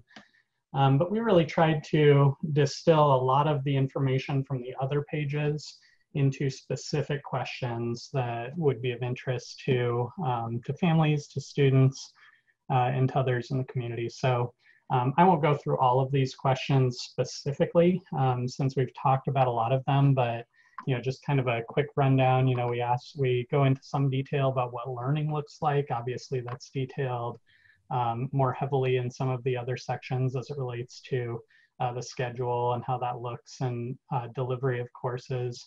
One thing I will highlight in that one is that all students will be in classes taught by, as Scott mentioned, highly qualified ICCSD teachers. That includes students in Edgenuity courses. The big Edgenuity distinction is that it's primarily asynchronous. They are still paired with an ICCSD teacher, and they're not in class with other students in a sense. They're not engaging in collaborative activities and the sort of engagement with peers that we would see in our other classes. Looking further down, certainly questions about enrollment, to whom it's available, what courses are available. We've already looked at the course catalog. A question about what technology will be available to families. And this is not necessarily something that's different from our approach in the spring, with the exception of the district-wide PK-12 one-to-one program. So all students in the district will be issued a district Chromebook at the start of the year. That includes students who are enrolled in the ICCSD online program, as well as students who are enrolled in our standard instruction, whichever model along the continuum we're in. And then beyond that, also, we'll continue to provide internet access to families who don't currently have access at home. So we have the link to the form that we use right there. We still continue to proactively try to get in front of that one, make sure that we have the resources to turn that around as we anticipate a surge here at the beginning of the year, toward the beginning of the year. Will there be a schedule? Will students be able to schedule coursework whenever they want? That's something else that we detail, and we link to that detail here. It does mention that students in Edgenuity courses have more flexibility in terms of setting that schedule on their own. Will it be available for the full 2020-21 school year? And that's something that Matt touched on, and I think is really critical. And that's that it will be offered for the full school year, regardless of other instructional delivery model changes. So that's something that I think is important for families to understand as they decide what the best fit for them is. What calendar does it follow? It follows our standard calendar, again, with the link there.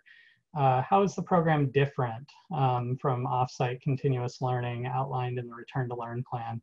And this is an area that, again, we highlight the consistency component. With the continuum of learning models, there's a possibility of transitioning in and out of models, which may or may not be at the district's discretion. Within this program, you're essentially guaranteed that one model.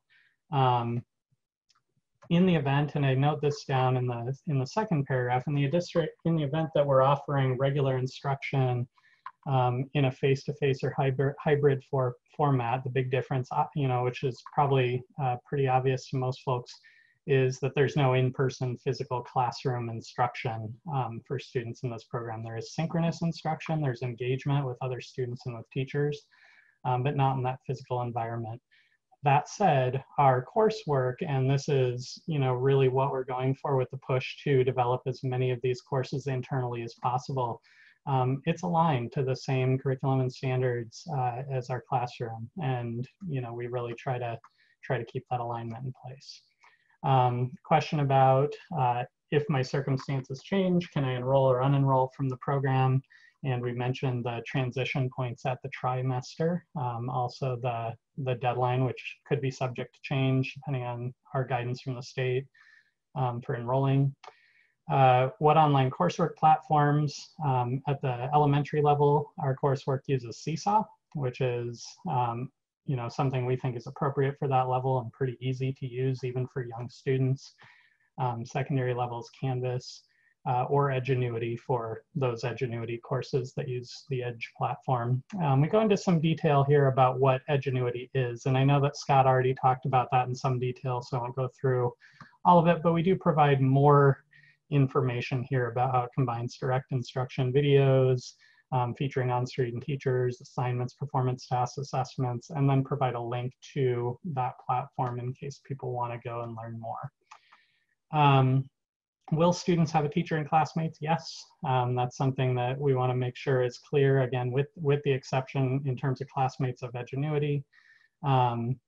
But they will have a teacher, they will have classmates. And one of the reasons that we're prioritizing synchronous activities for some of those classes is that social element. We want kids to be able to get to know kids in their class, get to know their teachers.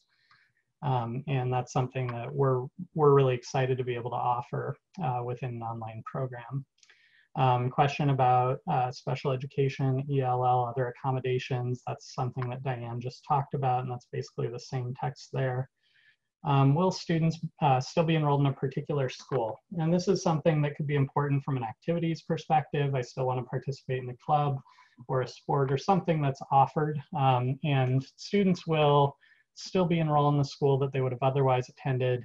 And they'll still have the opportunity to participate in those activities and, you know, be a part of, feel a part of that school community. And hopefully make an easier transition back to it. That said, because, you know, we still don't know how many students will participate in this and we're still collecting that information, there's a strong likelihood that most students will have classes with students or teachers who may be from other schools in the district. So that's something that we know is a likelihood. Will students enrolled in the program have access to clubs? Yes, as I just mentioned. And a big question that we've received from a number of places is, will students enrolled in the program be provided with physical materials, thinking textbooks, workbooks, technology, that sort of thing? And the answer to that is yes.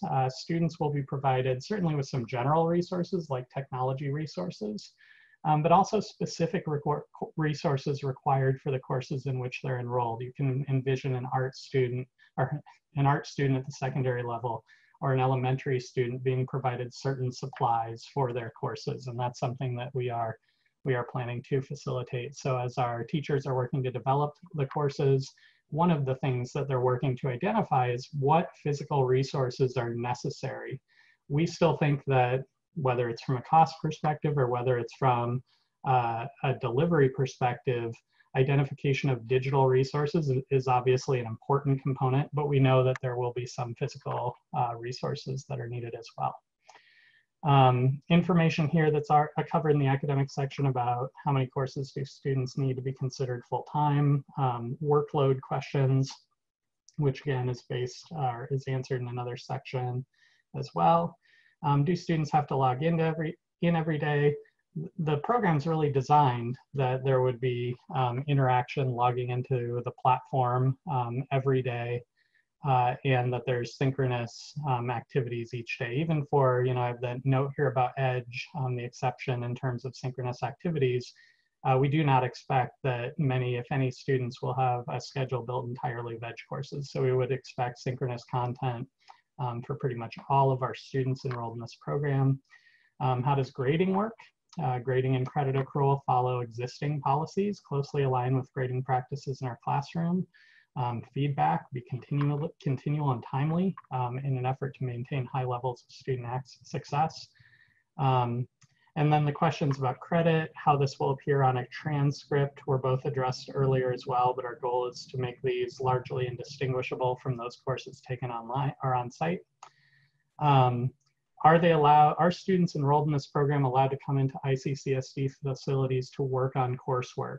While students can participate in clubs, sports activities that are offered within the buildings, students are expected to utilize the online platform and virtual tools, and should not plan to be on site to engage in online coursework.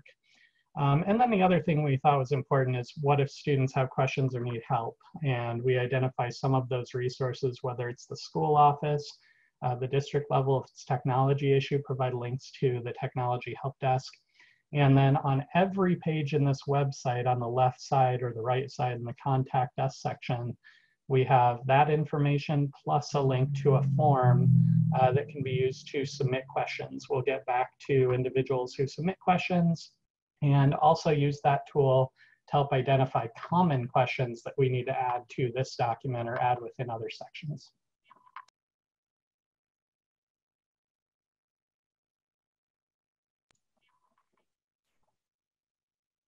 Adam. So with that, we'd entertain other questions.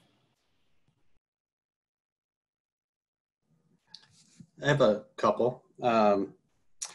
One, I know it said on there, I think it was in the FAQ of who the online program's available for, and it says anybody enrolled in ICCSD. Does that count anybody from another district that has open enrolled into our district? Can they open enroll into our online learning program? So that, yes, they could open enroll into the district and then they'd have access to any of the options we'd have. So, you know, you may think about a smaller district that if they're not offering that online experience to their students, then a student could open enroll into Iowa City. Of course, those deadlines are passed for right now, so that district would first have to grant it. We would accept them in that scenario, but that would be a potential yes. Okay, and then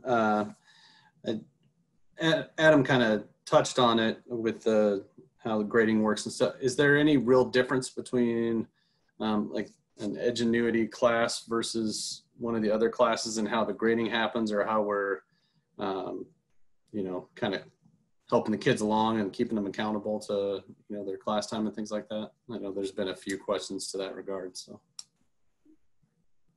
Yeah, within Edge, you know, certainly every student who's taking an Edge course is assigned a teacher for that course.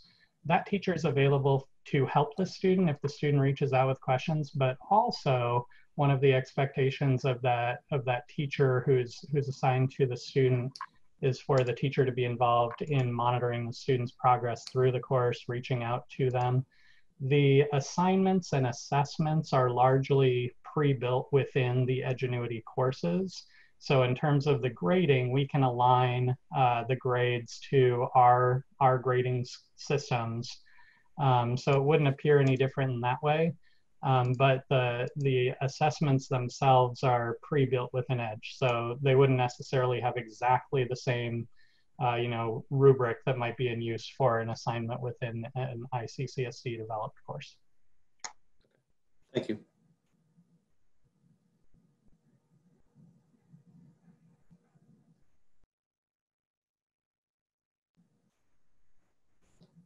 I do have a question that's not about the online learning program. It's just about well, specifically about our hybrid model. So I don't know if we're gonna cover some more of that, but if there's any other board questions about the online learning program, now's your chance.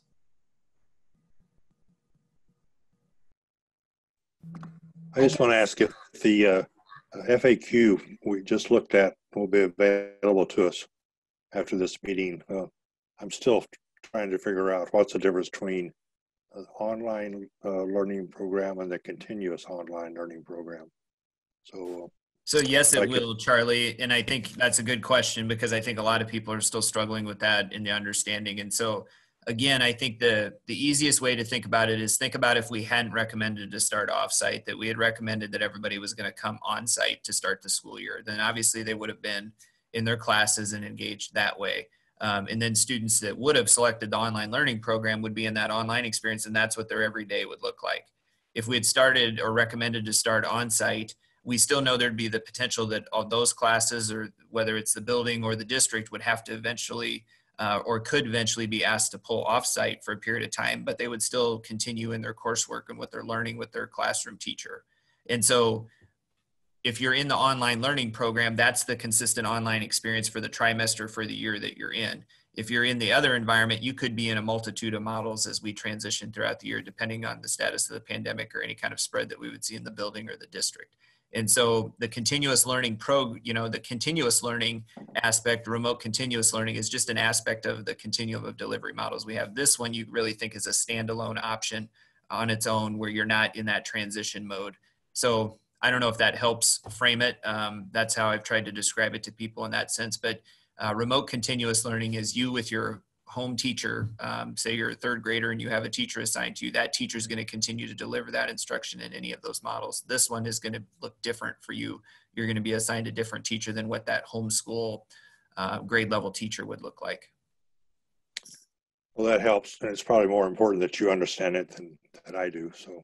No, that's okay, because I think that's one we want to try to differentiate. The other thing we've tried to do on the visual of the continuum of models, and I know Sean had a question on the hybrid piece there, and maybe before we get into that specific question, you guys could just show the schedules for what that would look like as well when we're on site, or give any kind of detail you'd want to provide to that before Sean would ask questions. But it's also on that continuum of models. You see that we tried to create it like a standalone, so people would see how that would stand different than in the fluidity of any of those models we'd be in. So anything from a hybrid schedule standpoint the academic team would want to add before Sean kind of dips in with that question? I know we had I had mentioned that earlier about coming back to that hybrid piece. So Amy, Diane, or Scott there.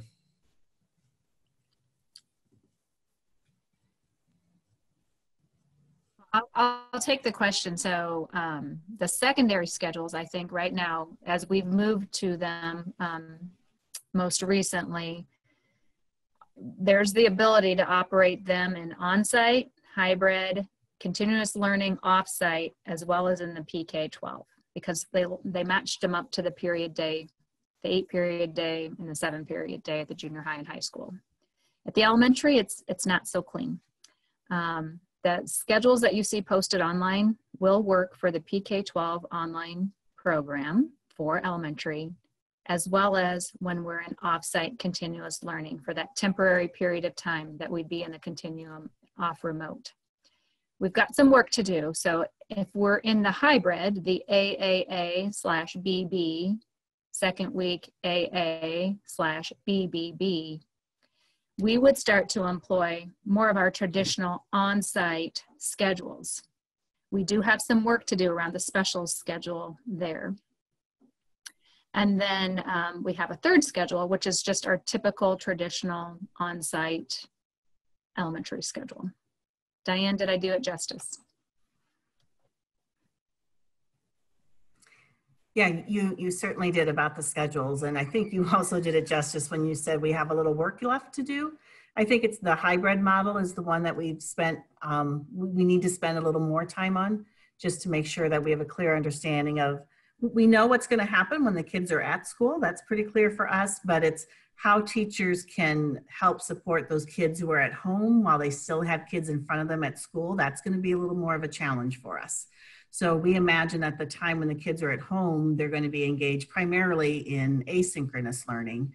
And we're just trying to kind of work through to see if there's any opportunities to offer some synchronous activities while they're at home as well. Amy, the only thing I'd add at the secondary level is we are absolutely working to get consistency across the system. So at the high schools and at the junior but we don't have all the schedules on there at this time. For example, if we do an early release PD day with a 3 o'clock dismissal, we've got to build those out. But again, we would build that with consistency across the system. So we've just got some work to do there.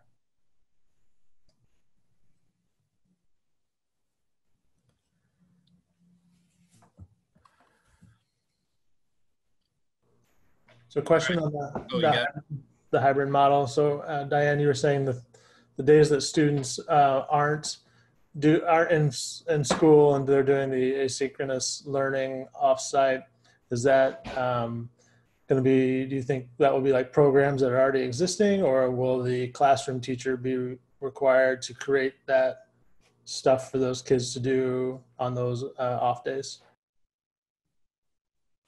Yeah, we're envisioning that the classroom teacher will be designing those activities for students to be able to complete on those off days. Yes. The beauty of having teachers create these courses that are 100% online is they will be accessible for all teachers to be able to kind of pick and choose that there may be some activities that have been created for the online program that a teacher might be able to select and assign for his or her students during those offline days.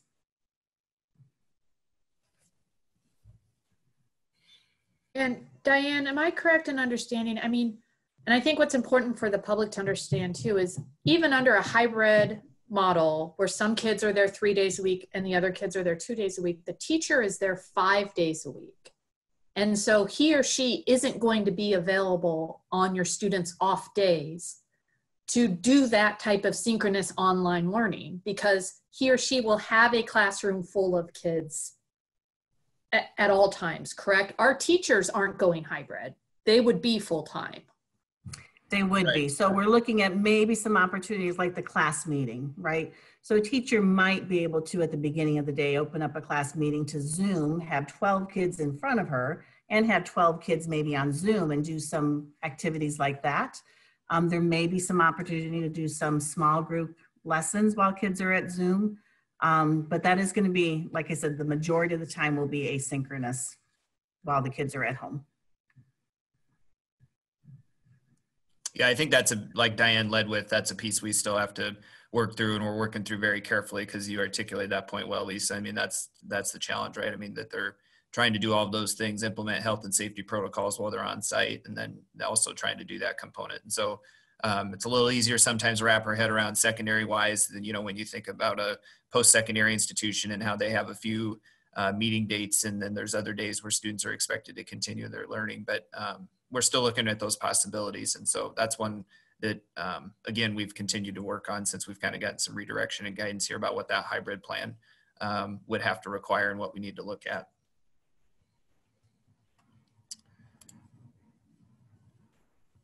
So any other questions on the online learning program, or otherwise we can kind of take the last two items here for return to learn. The other one's just probably a broad statement, and I'll ask Kate to follow up if she wants to add any additional detail, but I know we've had questions around testing capabilities in the school around COVID tests. And so we're actively engaged in those conversations daily with the University of Iowa hospitals and clinics to see what might be possible or not. But at this point, I don't think we're ready to share out any details around that, but do want to let you know we're still continuing to work on that, and may even have some additional information next week. But we know that's a question you guys have had as board members, and also in the communities had. And so we're continuing to try to look at that and what that may or may not be able to look like for us and for different segments of our student and staff population. And then the last component is probably the athletics and activities conversation. We know that that conversation kind of kicked up for us once we again made the recommendation for offsite. But we wanted to probably just give you some information around where athletics and activities stand right now, and then some things to think about. Not asking for a decision or anything to that effect this evening, but just wanted to kind of open the door to that conversation. And so Chase and Scott are going to give you some overview points on that, and then give you an opportunity to ask questions. Sure, and Scott, I'll just go ahead and get started. And as Matt said, we're not going to make a recommendation right now. It's just more to give you a view of the landscape as it currently sits and as we know. And you know, sports athletics were reintroduced in the summer with baseball and softball. Recently, the state athletic associations for girls and boys have said that fall athletics can take place, though they've made adjustments to the number of games in football, and we're still waiting guidance on other fall sports. One of the questions that was asked earlier, I think Paul asked it about fall sports schedules. If we delayed the start of our calendar, right now we have preliminary information that certain events would start in the middle of August, and that's not atypical for this year. Golf usually starts their matches before the school year starts, even when we start in August. So we would have some competitions that if the district does go forward with sports, that would begin before the September 9th start date if we delayed the start of the calendar. The State Music Association has taken a slightly different approach than the State Athletic Association. They've determined that all state auditions will be held virtually, and they've canceled the state marching band contest. And so from our state associations, between the arts and athletics, we see slightly different approaches. There's no state mandate that the district offer these activities or sports. Each district has the ability to choose to participate in various state associations. And so those three pieces are really the information that we know coming to us from the state organizations around athletics. However, as we think about this conversation as a district, we believe we have to look at it broader than just athletics. We need to give consideration to operating all clubs, all co-curricular, all extracurricular, and all athletic programs. We don't think the conversation can be as narrow as just looking at our sports. We need to look at the arts. We need to look at our clubs that operate for our students when we decide what is the best approach for our district as we move into the fall. And while we do have clubs, activities, and sports at all three of our levels, elementary, junior high, and high school, we don't believe it would be necessary to have all levels participating in extracurricular activity. The board can make the determination by level at high school, junior high, and elementary. So we do think there is ability to look at certain levels differently. We just believe that if we are going to offer extracurriculars, we can't say we're going to offer this, but we're not going to necessarily offer that. We need to look at it for the whole spectrum. And lastly, we have started to prepare based on what guidance we might get from the board, or if it changes, to work on health and safety protocols for activities, sports, and clubs in the fall. As I said at the beginning, baseball and softball played this summer, and so we developed those. The Athletic Association said to the practices and off-season training could start. So we modified those as we went through the summer. And so we've continued to build on those protocols to make sure that we have them in place if we do move forward with sports in the fall. Currently, because we haven't been told otherwise, we have been following the guidance from the state. And so some of those off-season training sessions are happening, and we do have athletes and coaches in our schools on pretty much a daily basis right now as they look at preparations for the fall. Again, not necessarily providing a recommendation one way or the other. We do just want to provide a basic framework of what we know right now. And as Matt said, we'll open it up to any questions that the board may have. Chase, I'd add one other thing. Sure, Scott, sorry about that. You're right. No problem. We're just, we're trying very hard to talk to numerous people. So the Iowa City schools are part of the Mississippi Valley Conference. That's the Cedar Rapids schools, the schools in Blackhawk County, schools in Dubuque County. So we stay in contact with those school districts as they're making these same kind of decisions around activities. I've got connections back in Boone to the Boys Association and the State Music Association. And so we really are trying to collaborate with those folks. And then internally, our band directors and choir directors, we're having conversations with those folks. And so just lots of conversations around activities. So I just wanted you to know that that is occurring. Chase and Scott, this is Charlie Eastham. To describe to me again the health and safety committees and the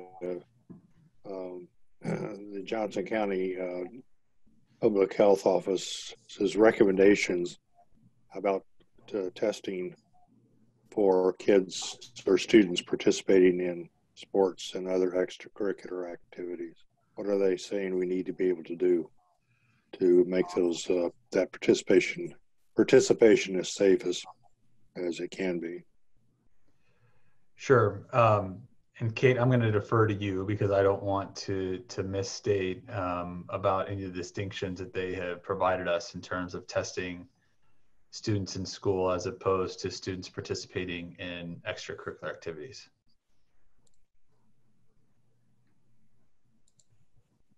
I don't believe we've had that conversation to the level in which I feel comfortable really reporting out as a group right now. Primarily, we would always refer back to the CDC guidelines. Well, and Charlie, I just think that one's a hard one, right? Because I think when you think about testing and what would be ideal and then what we can actually do are two different things. You know, I mean, we have on one end of the country and, you know, our spectrum about them testing Major League Baseball players every day as they participate. And then you think about what we can do for high school athletics and what that means, and how we have kids that are potentially asymptomatic that are still participating versus what we'd like to do and what we'd like to know around that, and how we've pulled baseball and softball teams down when they've had a positive test. And so I think the best information we can give without getting into the testing conversation tonight, I think, is how we do those screening protocols and trying to commit to those. I mean, that's really where we've had that guidance come from the health and safety team, and how we've tried to do screenings for students as we've participated in summer athletics and conduct those. And then kids that aren't showing symptoms are able to go. And then if you are, you don't participate, and you have to do those suggested next steps that have been given to us. And so I think that's the best thing. I think it just gets hard when we start talking about testing versus necessarily what we do in a screening format. Those are two kind of different bars and levels of, I guess, security or of safety. So Matt, one more thing to that. There's been a national study on the performing arts side of things, and a big emphasis on mitigation strategies. And so there are recommendations around that for choir and band and that kind of thing, Charlie. So not so much on the testing side, but on the mitigation side. Okay, thanks. And maybe we should have a little more information about how the screening is actually playing out so far in this district, or if we're not there yet. Let us know what we're going to be looking for as kids, or as students, participants, athletes, so forth. Are removed from their activity because of some screening criteria. Sure. And so one of our ADs said that he's been tracking some data, and so he would be happy to provide that as an example. And it's only, data points from one school, but it is data that we can provide. And Charlie, we can provide you the criteria that we've utilized, the questions that we've had coaches asking, along with doing the temperature checks as the students have reported this summer for participation.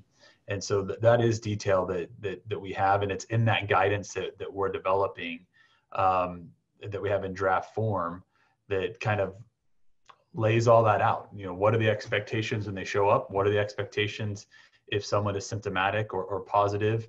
Are they required to get a test before they return? Kind of the things that Matt laid out. So maybe I misunderstood your question at the beginning. We have lined that out, and it's very similar, I think, to Kate said, about what we're looking at for our student population in general. And so we can go back to them and ask if we need to delineate those two out. But as we've continued to build this, we've pulled on the guidance that they've put out, and then gone back to them to make sure, okay, is this, what you meant by this? And does this match what the recommendations are from the CDC? So we can definitely share that guidance with the board if the board would like to see that. Okay, thanks. Well, it's up to other board members to indicate if they want to take a look at that or not. Okay.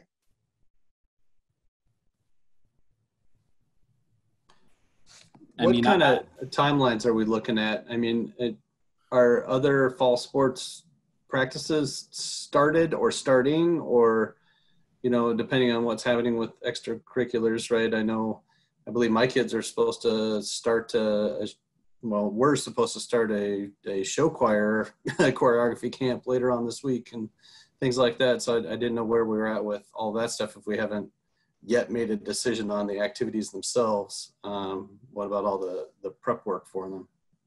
Yeah, I mean, we've kind of been going ahead with what's in front of us in that regard. And so if there's going to be a decision to change course, that's what we would need to talk about. So otherwise, yeah, some of that fall preparation, like you highlighted with your own kids' example there, Sean, I mean, is happening, is occurring, is scheduled to that effect.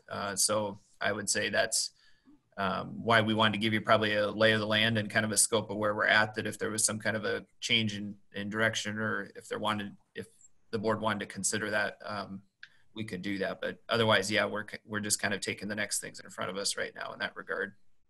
But we have canceled some things as we've published or told sports teams they can't do certain things, because as we've published guidance to the board and the community about some of our health and safety protocols, we've started enforcing those. One of those was no travel outside the district. And so if a football team or a volleyball team had a camp scheduled somewhere else, we've told them they can't go because that's the guidance that we've already pushed out. So while we're letting some of the practices and activities continue, because as Matt said, we haven't received guidance otherwise, that doesn't mean that we aren't implementing the health and safety protocols that we've already announced that we're going to have in place in the district.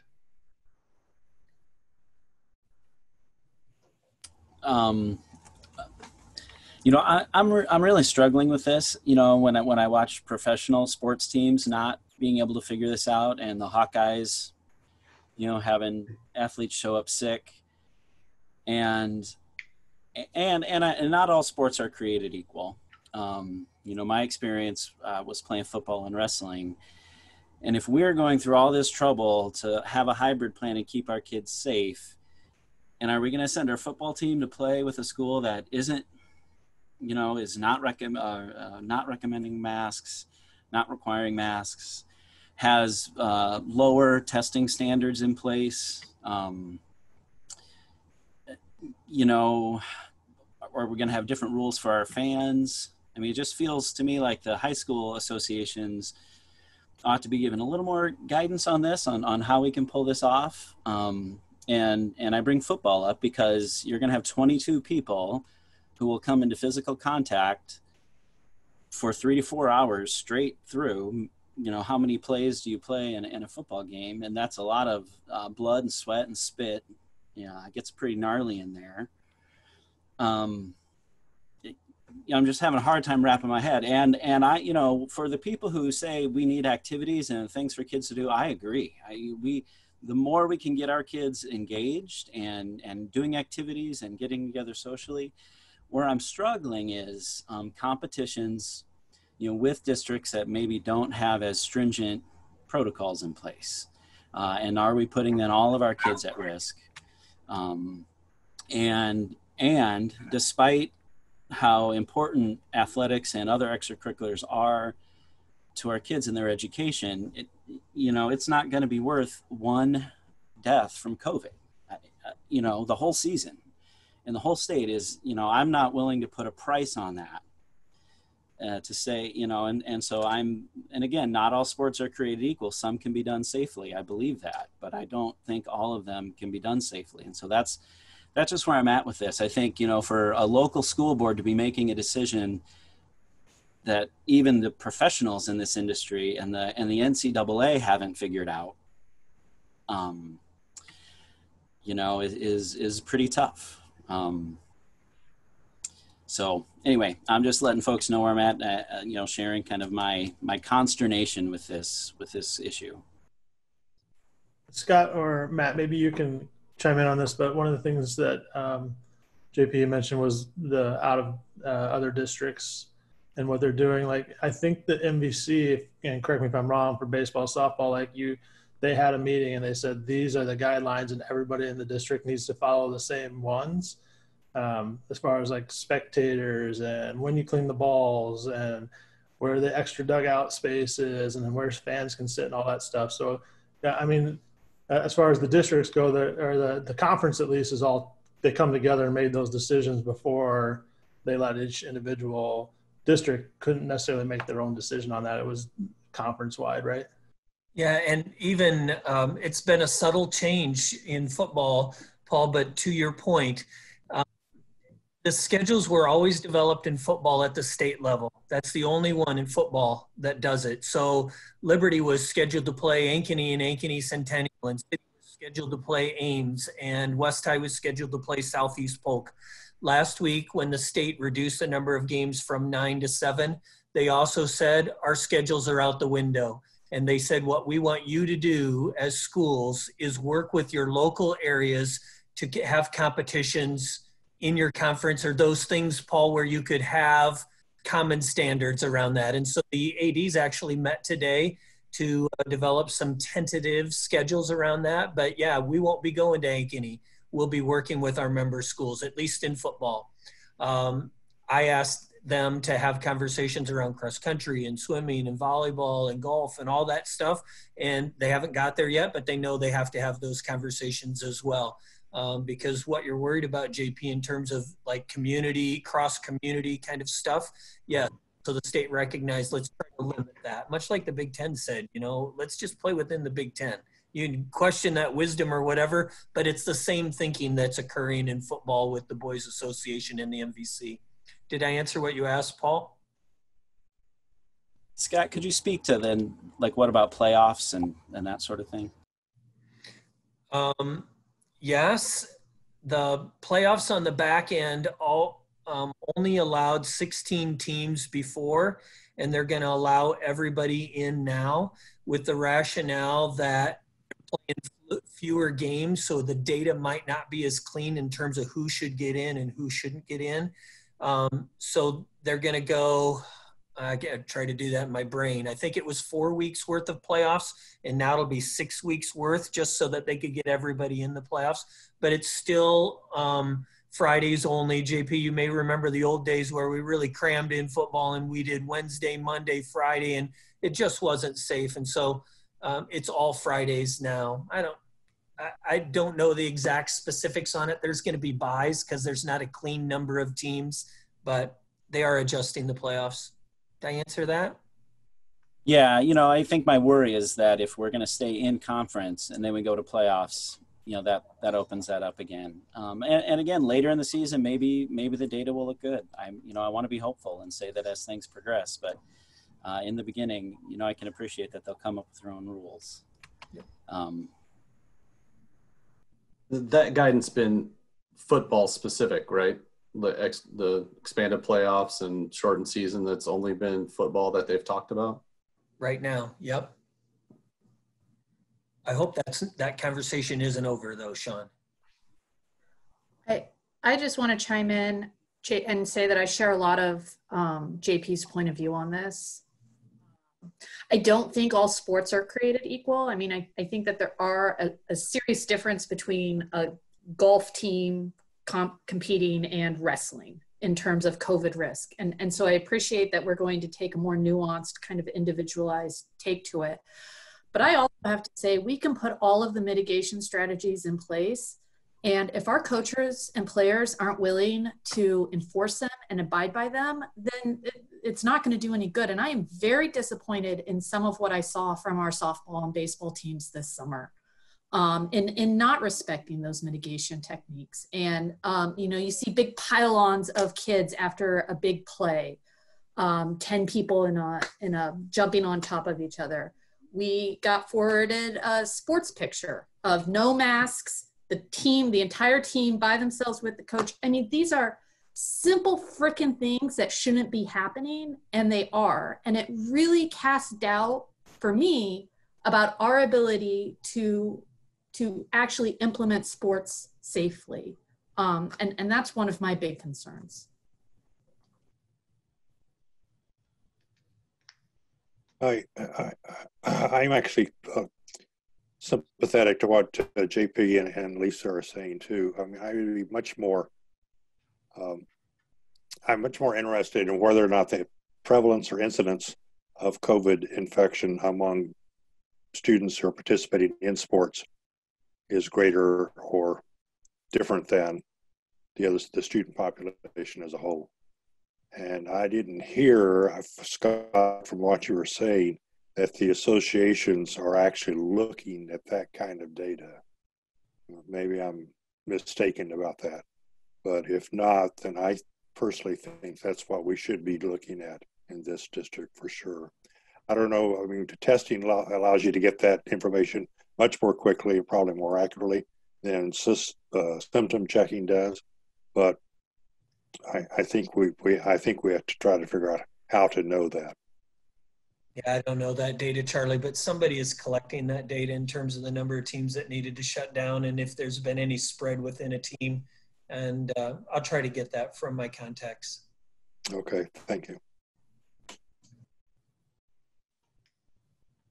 And I can appreciate that, but there will be absolutely zero data on football.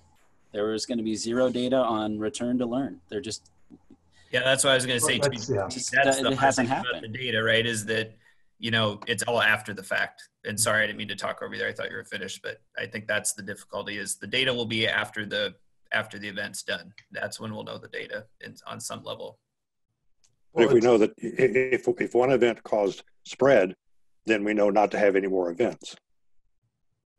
Yeah, I mean, you could use it to inform those later ones, Charlie, but yeah, I mean, you'd step into that, you know, without the data, but then you could use, and so I think what your question was then, what's the softball and baseball data necessarily tell us about the fall? Maybe that's where you were trying to connect it a little bit, is if we had that data, then what's that tell us about those fall activities? Yeah.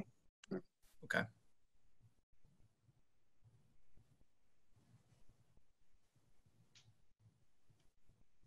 I, do think once you guys have, and I'm sure you'll have this, but yeah, once we get recommendations, just to know how our metrics for what we're going to do, not just with schools, but for extracurriculars, as far as if someone tests positive or whatever, just to know kind of what our protocol. And Scott, do you think that would be a shared among the conference as well, sort of metrics on how you decide to, you got to quarantine a team or call off a game?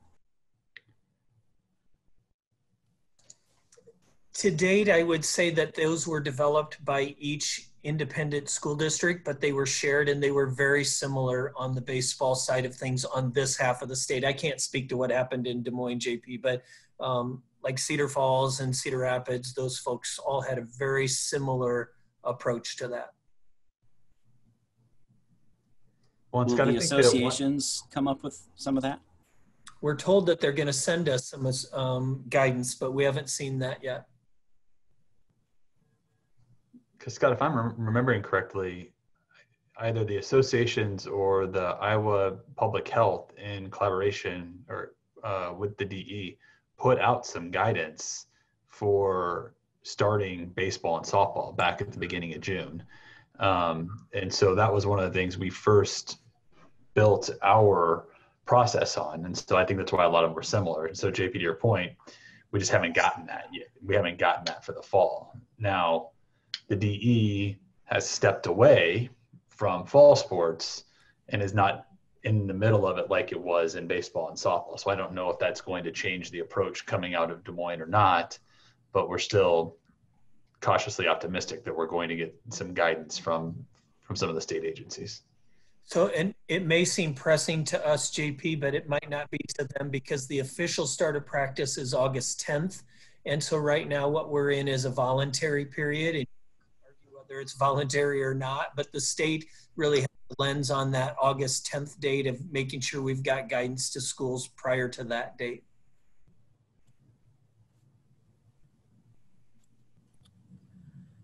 That's not very far away. It is not. I agree. Sean, that's our last return to learn item. So we're happy to continue to take questions on the athletics activities end if there are some, but that was our last, just so you know, we're at the end of that portion of our update. Yeah, I was going to throw it out to board member. We hit a lot of stuff there, and I don't know if, were there any questions as we went throughout it that board members want to revisit? Obviously anything still on activities, but anything throughout that whole thing. Go ahead, Lisa. I had one that I wanted to circle back on. Back to the online opt-in. Has there been any thought about what to do with some of the classes that don't transfer across all three high schools? For example, I think West teaches AP Human Geography while Liberty and City teach AP World History. And so if a student starts online opt-in for first try and does a class that their home school doesn't offer, and then they want to go back to their home school, what happens? Well, I think, Lisa, that they wouldn't have registered for a course to this point because they registered in January and February based on the course catalog for that particular school. So if you're a City High kiddo and they don't offer human geography, it wouldn't have been on the registration form. Am I making sense? Yes. What if you're a City High kid who knows they're going to be online all year and is interested in taking the human geography class? Can we do some flexibility there? I'm not sure we fully vetted that question yet. I think there's some really cool classes that each of our high schools offer, either as a trimester only class or as a longer year class. And I would hope that maybe we can take advantage of some of the benefits of online school. I think we always talk about the downsides of it, but there are some great benefits of it. And kind of increasing the catalog might be one of them. Okay. We can take a look at that, Lisa. I think that's a good point. Like Scott said, I think we probably hadn't fully run that one out yet to know how that would work, but we can look at that. Hey, Matt, a couple meetings ago, you, when we were discussing like a hybrid option, you went through when a classroom would get quarantined and when a school would get quarantined and whatnot.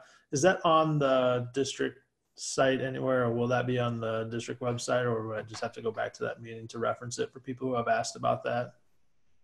Sure. So that one's there's probably a big conversation that needs to happen around that once we receive the guidance from the governor too, based on the news from that proclamation and then the DE guidance. And so honestly, that's been part of our frustration in the timeliness of this, that local districts work to develop those because those were absent from our planning. And so we spent a lot of time internally working with our local health department to develop those. And that's where I was kind of leading with, once we get the guidance from the Department of Ed and the Department of Public Health about what that looks like, there could be some big conflict between what they had stated and what we had stated. I think we were pretty open with you that we had taken a pretty conservative look at that and would be quick to transition the classroom or building or the district in that sense, out of some caution. The state guidance may not work in concert with that anymore. And so then I think we'll need to take another crack at that. In answer to your question, it would be linked in the and I know that I don't know the date of that presentation we did. I see Chase nodding his head, but I know it would be linked into that presentation we did. And so I think what we'll want to do though, before we promise that or probably share that any more widely, would be make sure whatever we receive from the state, that I guess we kind of reconcile those two things is maybe the best way to say it, that what we started with and then where they're asking us to be and how that works together. And then just one more question on e-registration. I know working those, let's just say we're on the assumption we go online to start for everyone, but if we were to start hybrid with students, part of that e-registration was, there was one part where you all, at least the secondary students, got their picture taken, and then they also did stuff where they got their meal accounts and made sure they knew their number and all that stuff. Would that just be something you have to push back to happen maybe at a later date, since we're not necessarily having the in-person e-registration anymore? Scott, do you want to talk about how you guys have talked about handling that as a team? I'm not sure I know understand the question. Run it by me again. Well, in the past, during e-registration at the secondary level, two of the things that students did was they got their picture taken for their student ID or their student records. And then they also usually met with the food service people to go over what their account number was and put money in their account or how to do that or whatever. And just if we happen to go back and it's a hybrid model, so there are students in school, will all those things be pushed back to a later date to happen because we won't have that in-person e-registration? We had that conversation today, and I think, Paul, where we landed was that if we're completely off-site, we would do all of that, I'm going to call it orientation, all of that orientation virtually.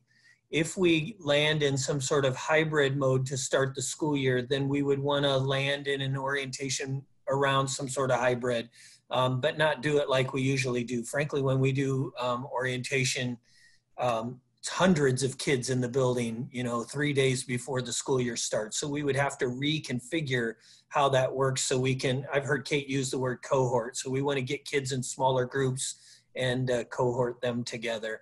The thinking around pictures specifically is that they are in Power School until we change them. And so we're gonna just leave their photos from previous until we can get them on campus and get different photos. If that happens in January, fine. We just have some time around the photo piece of it.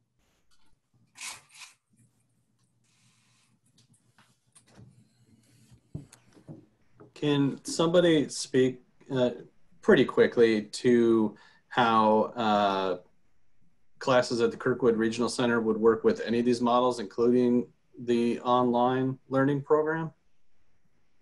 That's another reason why, Sean, we felt it was really important to get the buildings schedules similar. So if you're on site in a normal situation and you're an academy kid, the vast majority of our kids do an AM academy. And so by not having a different schedule for the online piece, kids can still do their Kirkwood academies, which are all, by the way, virtual. They've announced that they're all virtual. So by lining that up, if a kid was supposed to miss first and second period so they could do their Kirkwood Academy, they'll still miss first and second period, and then they can jump into this school district's afternoon classes or third period on. Same with PSEO, Sean, if they're doing a class through the university. And they had the opportunity for those classes, even if they opt into the online learning program?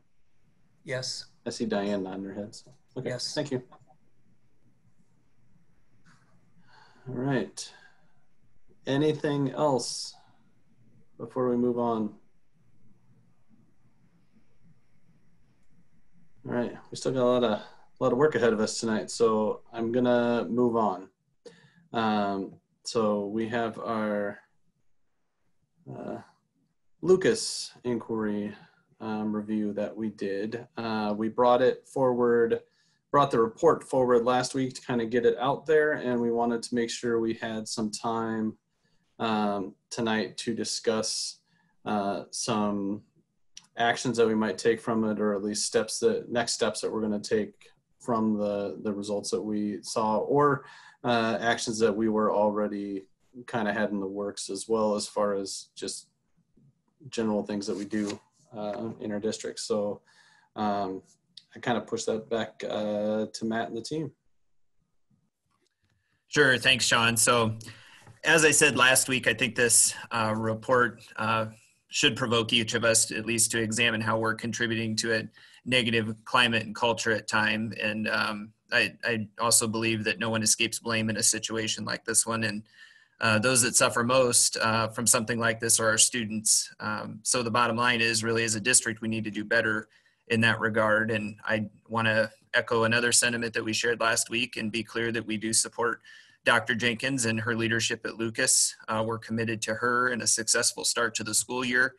And really tonight, we have 3 areas of focus that we plan to commit to as initial steps to help restart that process at Lucas and restart that culture. And so the first one entails, we will be recommending the transfer or reassignment of several teachers and staff at Lucas Elementary to begin the process of resetting that climate and culture. Secondly, we will continue work with Dr. Jenkins to identify supports that will assist in her success at Lucas Elementary.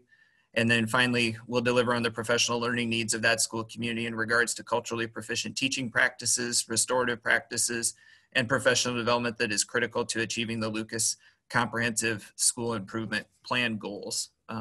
So from kind of a 3-pronged approach there for initial suggestions from us on how to move forward in this situation. And so obviously there's a lot of details, a lot of work that'll go into those 3 different pieces, but we think those are 3 critical steps and like I stated, that as we've worked with Dr. Jenkins and looking at the year ahead, that we think are necessary to improve the experience at that attendance center for our students.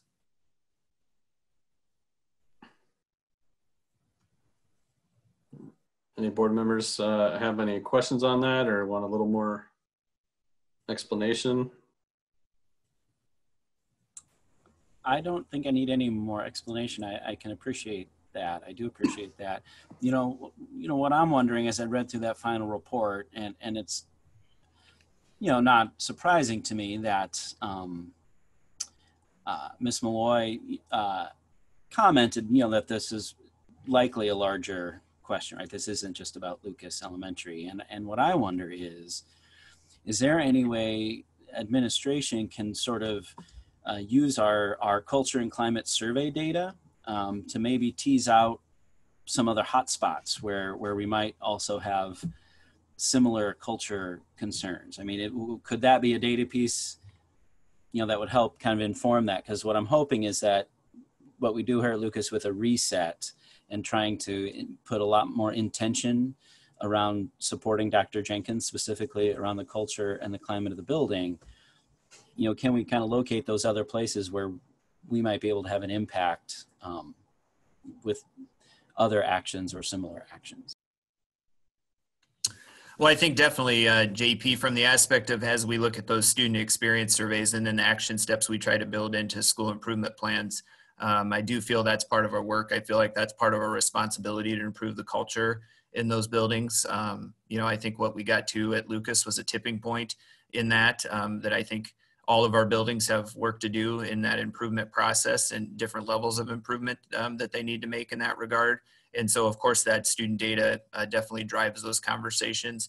I think the other thing in particular, and just saying it out loud in this situation, is our ability to support a successful Black leader in her experience as a school leader in that school community too, and how there's a different variable at play when that happens. And so I think that's probably what makes Lucas a little bit unique in that regard in this situation. But I do appreciate the comments about overall, what are those areas where our buildings need to improve and what are the data we're using to drive those decisions.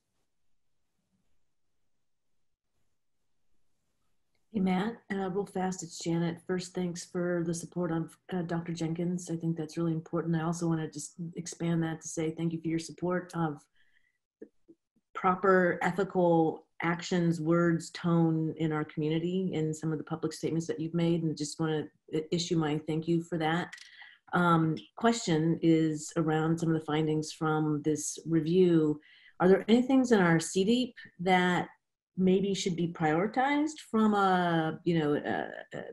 something that needs further action? It's sort of aligned to JP's comment, right? We've got data from our climate survey, but are there some goals and activities in our comprehensive diversity, inclusion, and equity plan that might need heightened focus or stronger priority based on what we've learned from the Lucas review?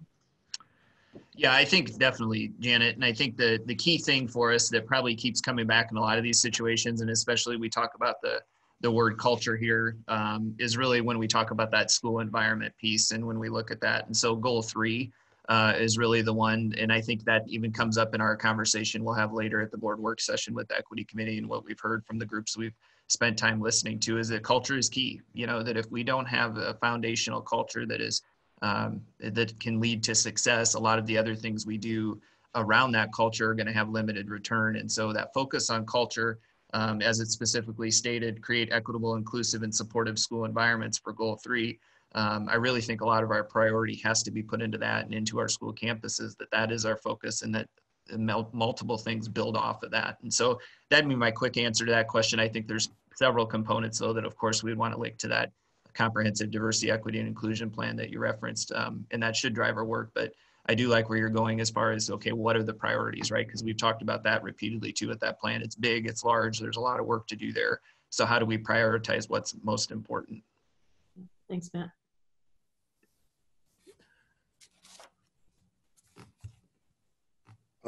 I'd just like to say that I personally think that as a board and as administrative staff, we have responded to what was a clear community call to redress a situation that unfortunately developed,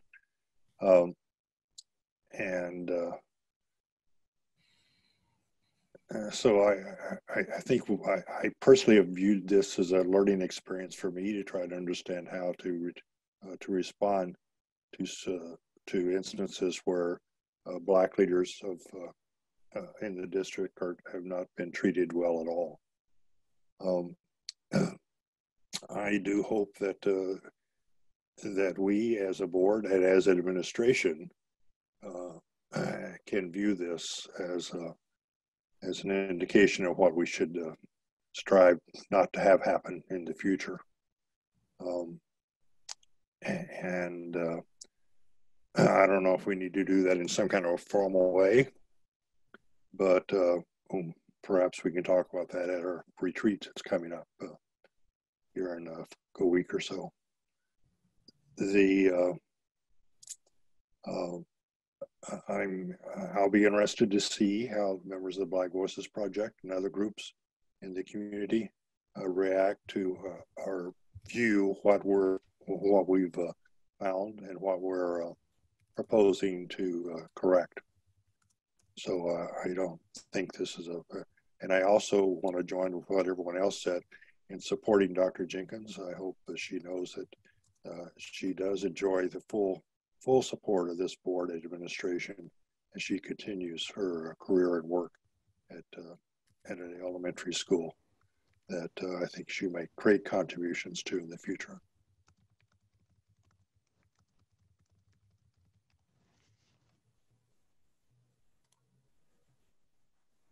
So Matt, do you need any, I guess, any more direction from the board in some of these next steps? I know you're kind of throwing it out there to see if, you know, the board felt like you were going in the wrong direction or something like that. I think we're supportive of the efforts in general, but I didn't know if you need anything more specific from us to kind of move forward. I know the school year is approaching quickly. Maybe we have a little bit more time if we end up with a delayed start, but if we're looking at some larger changes, right, we need to make sure we have time to do all those things and be fair to Dr. Jenkins and, you know, all of the staff that might be involved with anything. So anything we need to do. Yeah, I think the biggest thing is just making sure that we have the support for those changes, and that if we're off base in any of those aspects that we're, you know, kind of, I guess, essentially discussing about how our plans are set to move forward with any of those, we'd want to know. Otherwise, just the support to continue down that path and to continue to work for, like we said, a successful start to the school year and a successful school year overall, and moving ahead. And so I think, you know, we feel well positioned to take those steps, and just wanted to make sure you were well informed of what those steps were going to be, and that if we needed to have any further conversation before we did any of those things, that you were able to give that input.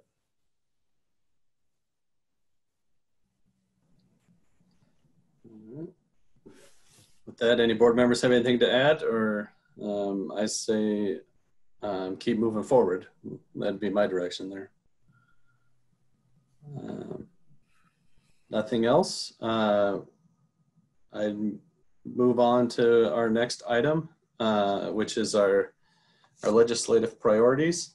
I will tell you that I had this great intention of going through the priorities that IASB sent us, and I wanted to make it clear that this is kind of our input to IASB on what priorities of theirs that we think are important, so they can shuffle theirs to the top. It is not necessarily dictating what you know, our very specific, you know, district ones are. You know, we create our nice little brochure every year that is very specific to us. We're not trying to do that tonight. Just trying to get from the list of things that IASB sent to kind of rise some to the top, and we get to enter 4 of them online, and I think it goes to all the districts, and whatever their top 4 is, I think is what they take. I'm not exactly sure how it works. They gave a suggested 4, and I wasn't sure that they were my top 4, so I had intended to come to you all tonight with my top 4, and I got down to 9. So I failed on narrowing it down to 4. But there are some overlaps, and I kind of want to, you know, let everybody kind of weigh in on some of the things that they're talking about. I'm sure you've all memorized all 30 of the recommendations from IASB. The ones that they have, out of my 9, I will say 4 of them were the ones that IASB recommended. One is funding preschool and mental health, and that's the second one. And then the other 2 are on just kind of general funding, school funding policy, and the supplemental state aid, which I think they kind of go together. So why they have 2 different ones, I'm not really sure. But there are, let's see, how many did I added 5 on there, and I'd like to kind of get everybody's take on either my thoughts or your own thoughts, but the one I added just as a standalone is specific funding for English language learners. And then there's a couple that are very staff specific. It's number 15 and 17, which is something. 15 is one that JP has talked about a lot. It's on teacher recruitment and licensure, and it has reciprocity in there and things like that. And then 17 is just labor and employment laws. I think this board in the past has been very clear on how we feel about what the state did to Chapter 20. So that's an important one. And then current events kind of made me look at a couple more towards the end, 25 and 26. 25 being an unfunded mandate, which I kind of feel as the governor tells us what we can or can't do with how we do school. I don't know that we're going to see a whole lot of extra funds to make some of these things happen. And right into 26, which is local accountability and decision-making, which I feel kind of got yanked out from under us. Now, whether we want that to be either one of those being a legislative priority, I don't know, but it was very front of mind because of recent actions. So I didn't narrow it down to my 4. I gave you 9. So I would love to hear what anybody else thinks, or if you have no opinion really at all, because it's not our specific stuff, and we can spend a lot more time on that later. Hey, Sean, it's Janet. I had identified the local accountability too for me as a priority. I just think this current situation exemplifies that all of our districts are different in the state, and local elected officials who are there to represent constituents based on data of their particular school district. I feel extremely strongly that we need to have the ability to enforce decisions that are in support of our local conditions. So I'm with you. There are so many other, it's really hard to prioritize, but I personally would put that local accountability higher than 26. I would put it, much closer to the top. I would support that too. We may be in a we're not going to win this fight right now situation, but I still think it's important to at least to me to let people know locally here what I think the legislature should be allowing us to do, and that's as important as anything else right now. Yeah, I would agree that rises to the top, along with right next to it are the unfunded mandates. I mean, they're gonna, they passed that therapeutic classroom bill. And from reading that and knowing kind of what that would take, they haven't funded that remotely enough. And I just think, if the legislature is going to get active in passing legislation requiring schools to do things, then I just think we have to emphasize that they need to provide funding for that. Otherwise, we're just going to trade therapeutic classrooms for larger class sizes somewhere else, because we're not going to have the money. So those two, and then for me, if I would have 4, Chapter 20 would be in my top 4, restoration of Chapter 20. And then this kind of goes along with unfunded mandates, but certainly full funding for the child mental health bill. I think those are probably my priorities this year, along with my pet project of reciprocity for out-of-state teachers. So I'll just jump in here. I agree with what everybody has said, but I would prefer to see mental health being one of the ones we sign off on, because we, especially given the situation that we're in now and all of our students struggling with being isolated, I think that's very important to have that as a priority, as well as preschool. We know the earlier we can get our kids into our buildings, that's going to make a huge impact on how successful they can be. So that's just my 2 cents. Hey, Matt, these ones that we're trying to figure out now are just what we're sending to the ISB, right? Not necessarily our ones. So having been at the convention and being part of that ISB delegate debate, I'm okay with whatever you guys decide with. I just wanted to throw out there that what really needs to happen, or what we really need to push for, are pro-education people to win the elections in November. So regardless of what we say here, that's what needs to happen. But when we drill down to the ones for our specific district, then I just want to, just make that same statement that I said before, that we just need to be really specific on our ask for what we want, like we did last year. And I would just chime in, and I am going to agree with Janet's point about local control and Ruthina's point about preschool. Those are two of the really ones that stick out to me. All right, so we have, I think August 10th, I think was the date on there that we have to submit to IASB. So here's what I'm going to give everybody a little bit of homework. I want you to kind of go through the 30, and I want you all to send me your top 4, but in order. Whichever one you think is the most important, we'll put it at number 1, and I'll kind of gather it all together and weight them. And as a collective, whichever 4 rise to the top, it's what it's going to be. Is everybody okay with that plan? If your top 4 isn't the exact 4 we pick? Yes. When do you need that?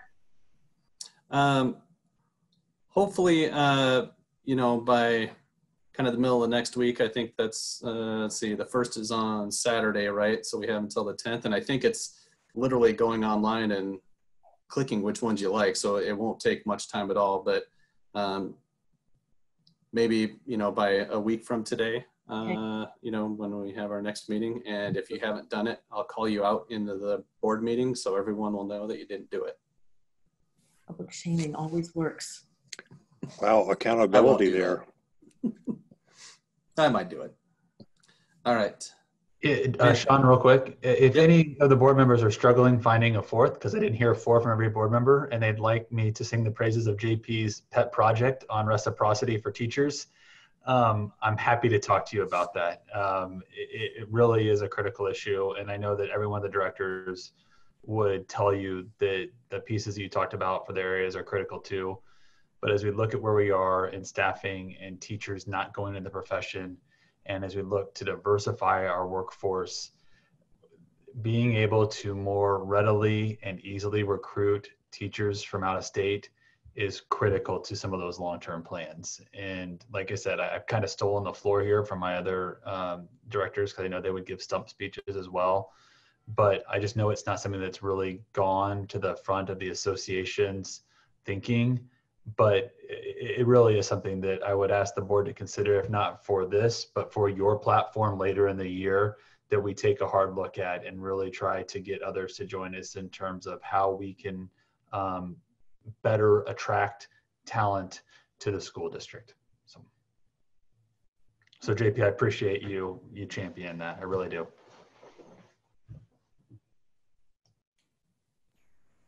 All right. If there's nothing else on that, we can move down to agenda setting. We have obviously our special board meeting next week is, it's an off week, so it's kind of a return to learn plan. But as a reminder, we are scheduling our public hearing on a calendar delay to start that meeting off. And we will also take action on that at that meeting. So a reminder to anybody listening that wants to or has some questions about that, they should get those to us. And we can try and answer them between now and next Tuesday. And if not, we will try and get them answered on Tuesday. So a little bit more involved for a special meeting than it ordinarily would be, but time is of the essence on that. And then we do have, we have landed on Saturday, the 8th, not this Saturday, but the following Saturday, to have our board retreat. And we currently have a few things on there. One, we're kind of look at our board goals for the next school year, which is going to be an interesting one for sure. I will try and come with, we have our look back at our 2019, 2020 goals and how we did, and we'll kind of use that format to help us figure out this coming year's goals. But we also wanted to touch base on timelines and steps for our superintendent search. And thanks to our announcement last week, we're going to kind of discuss some steps on a board vacancy, what our options are as a board to do, as well as some of the timelines that we need to adhere to in that. So we'll talk through those steps. I know Charlie had mentioned something earlier, and I can't remember specifically what it was, but he said maybe we could add that on to the board retreat. I know that in my head, in the moment, I was thinking it would probably end up being part of our goals. And now I have completely lost what it was that Charlie brought up. Do you remember what you had said? Thanks a lot for jinxing me here. So no, I don't. But if we get it, I think it would fit within a board goal agenda item. Charlie, you were talking about the Lucas follow-up. And Oh, thank you very much, Paul. I really appreciate that. In support of our Black administrators and kind of what we're doing as a district. I think that can fit nicely within some of our goals. I think we can have that conversation within that same format. Thank you, Paul, for reminding us. Yes. But I think that will be a fairly full retreat. So I don't want to add too much more there. Then we do have our next regular board meeting is on the 11th. Obviously, we have all the regulars, and we have some financial reports. And we will get a Return to Learn update in there as well, as we have been weekly. I don't know, Matt, was there any of the other stuff that we had kind of in our parking lots? Were we going to try and get those in August? I think something we were going to get in August, but maybe it was the second meeting in August. I don't have it pulled up right now. I didn't have another August item. Obviously, legislative priorities we just handled. You're talking about the retreat. A lot of the other items we had marked for September. One thing that came up was ally training that we had talked about before, if that was something you wanted to try to fit into the retreat or not. With that date, I think Laura could do that for us, but I'm not sure she can make that date work. I haven't had that conversation with her, so I don't want to put her on the spot to that this evening. But if that's something we want to pursue, we could check on too over the course of the next couple of days. I think it's something we want to pursue. So why don't you kind of offline look at what timing looks like and whether we can, find a date that works for that in conjunction, or if we need to do something different. But I think it's something we should certainly look into. Yeah, I talked to her about the concept. I just need to work out logistics with her, and I expect her to answer that tonight. So, anything else that directors think we need to hit early in August? I know we're going to be kind of making a lot of decisions, and a lot of work's going to be happening as we're coming up at the beginning of the school year, one way or another. So, I don't know how much extra stuff we can add. Paul? Yeah, just a couple things. I will not be at the meeting on the 4th or the 11th. It's at the same time as the course that I'm taking for substitute teaching is at. So I'll have to miss those two meetings. So when you guys do the agendas for the 25th, can you add a spot on there at the end where I will officially resign? And also maybe at that meeting, if possible, I would really love to hear an update from Dwayne on the projects that are going on now before school starts, just kind of progress of those. Got those written down. All right. Anything else? Close this. All right. So before we adjourn, I want to remind everybody that we do have a work session still, and we are going to be using the same Zoom link. So all the directors and any, all the board members and any admin folks that are sticking around, just stick around. We will adjourn this meeting and then call the other one to order, but we won't leave the Zoom. And for the equity committee folks that are hopefully all here as attendees, we will promote you to panelists as we do that. And Kim and I both have a list of names. Hopefully the name that shows up on the screen is what you're name is instead of just some initials or something. So we'll do our best to get you added on. So I wanted to get that before we adjourn because I didn't want everybody running away. Can we have a couple of minutes in between adjourning and calling that other meeting to order? Just a couple. Sure. We'll All take, right. it's going to take us a little bit of time to get everybody on there as panelists. Okay. So how about, let's see what time, I got 7:49. Can we try and start it at 7:55? But in the meantime, we'll try and get all of the panelists as panelists. All right? Thank you, Sound Sean. good? All right, with that, I would entertain a motion to adjourn this board meeting. So moved. Second. All in favor? Aye. Aye.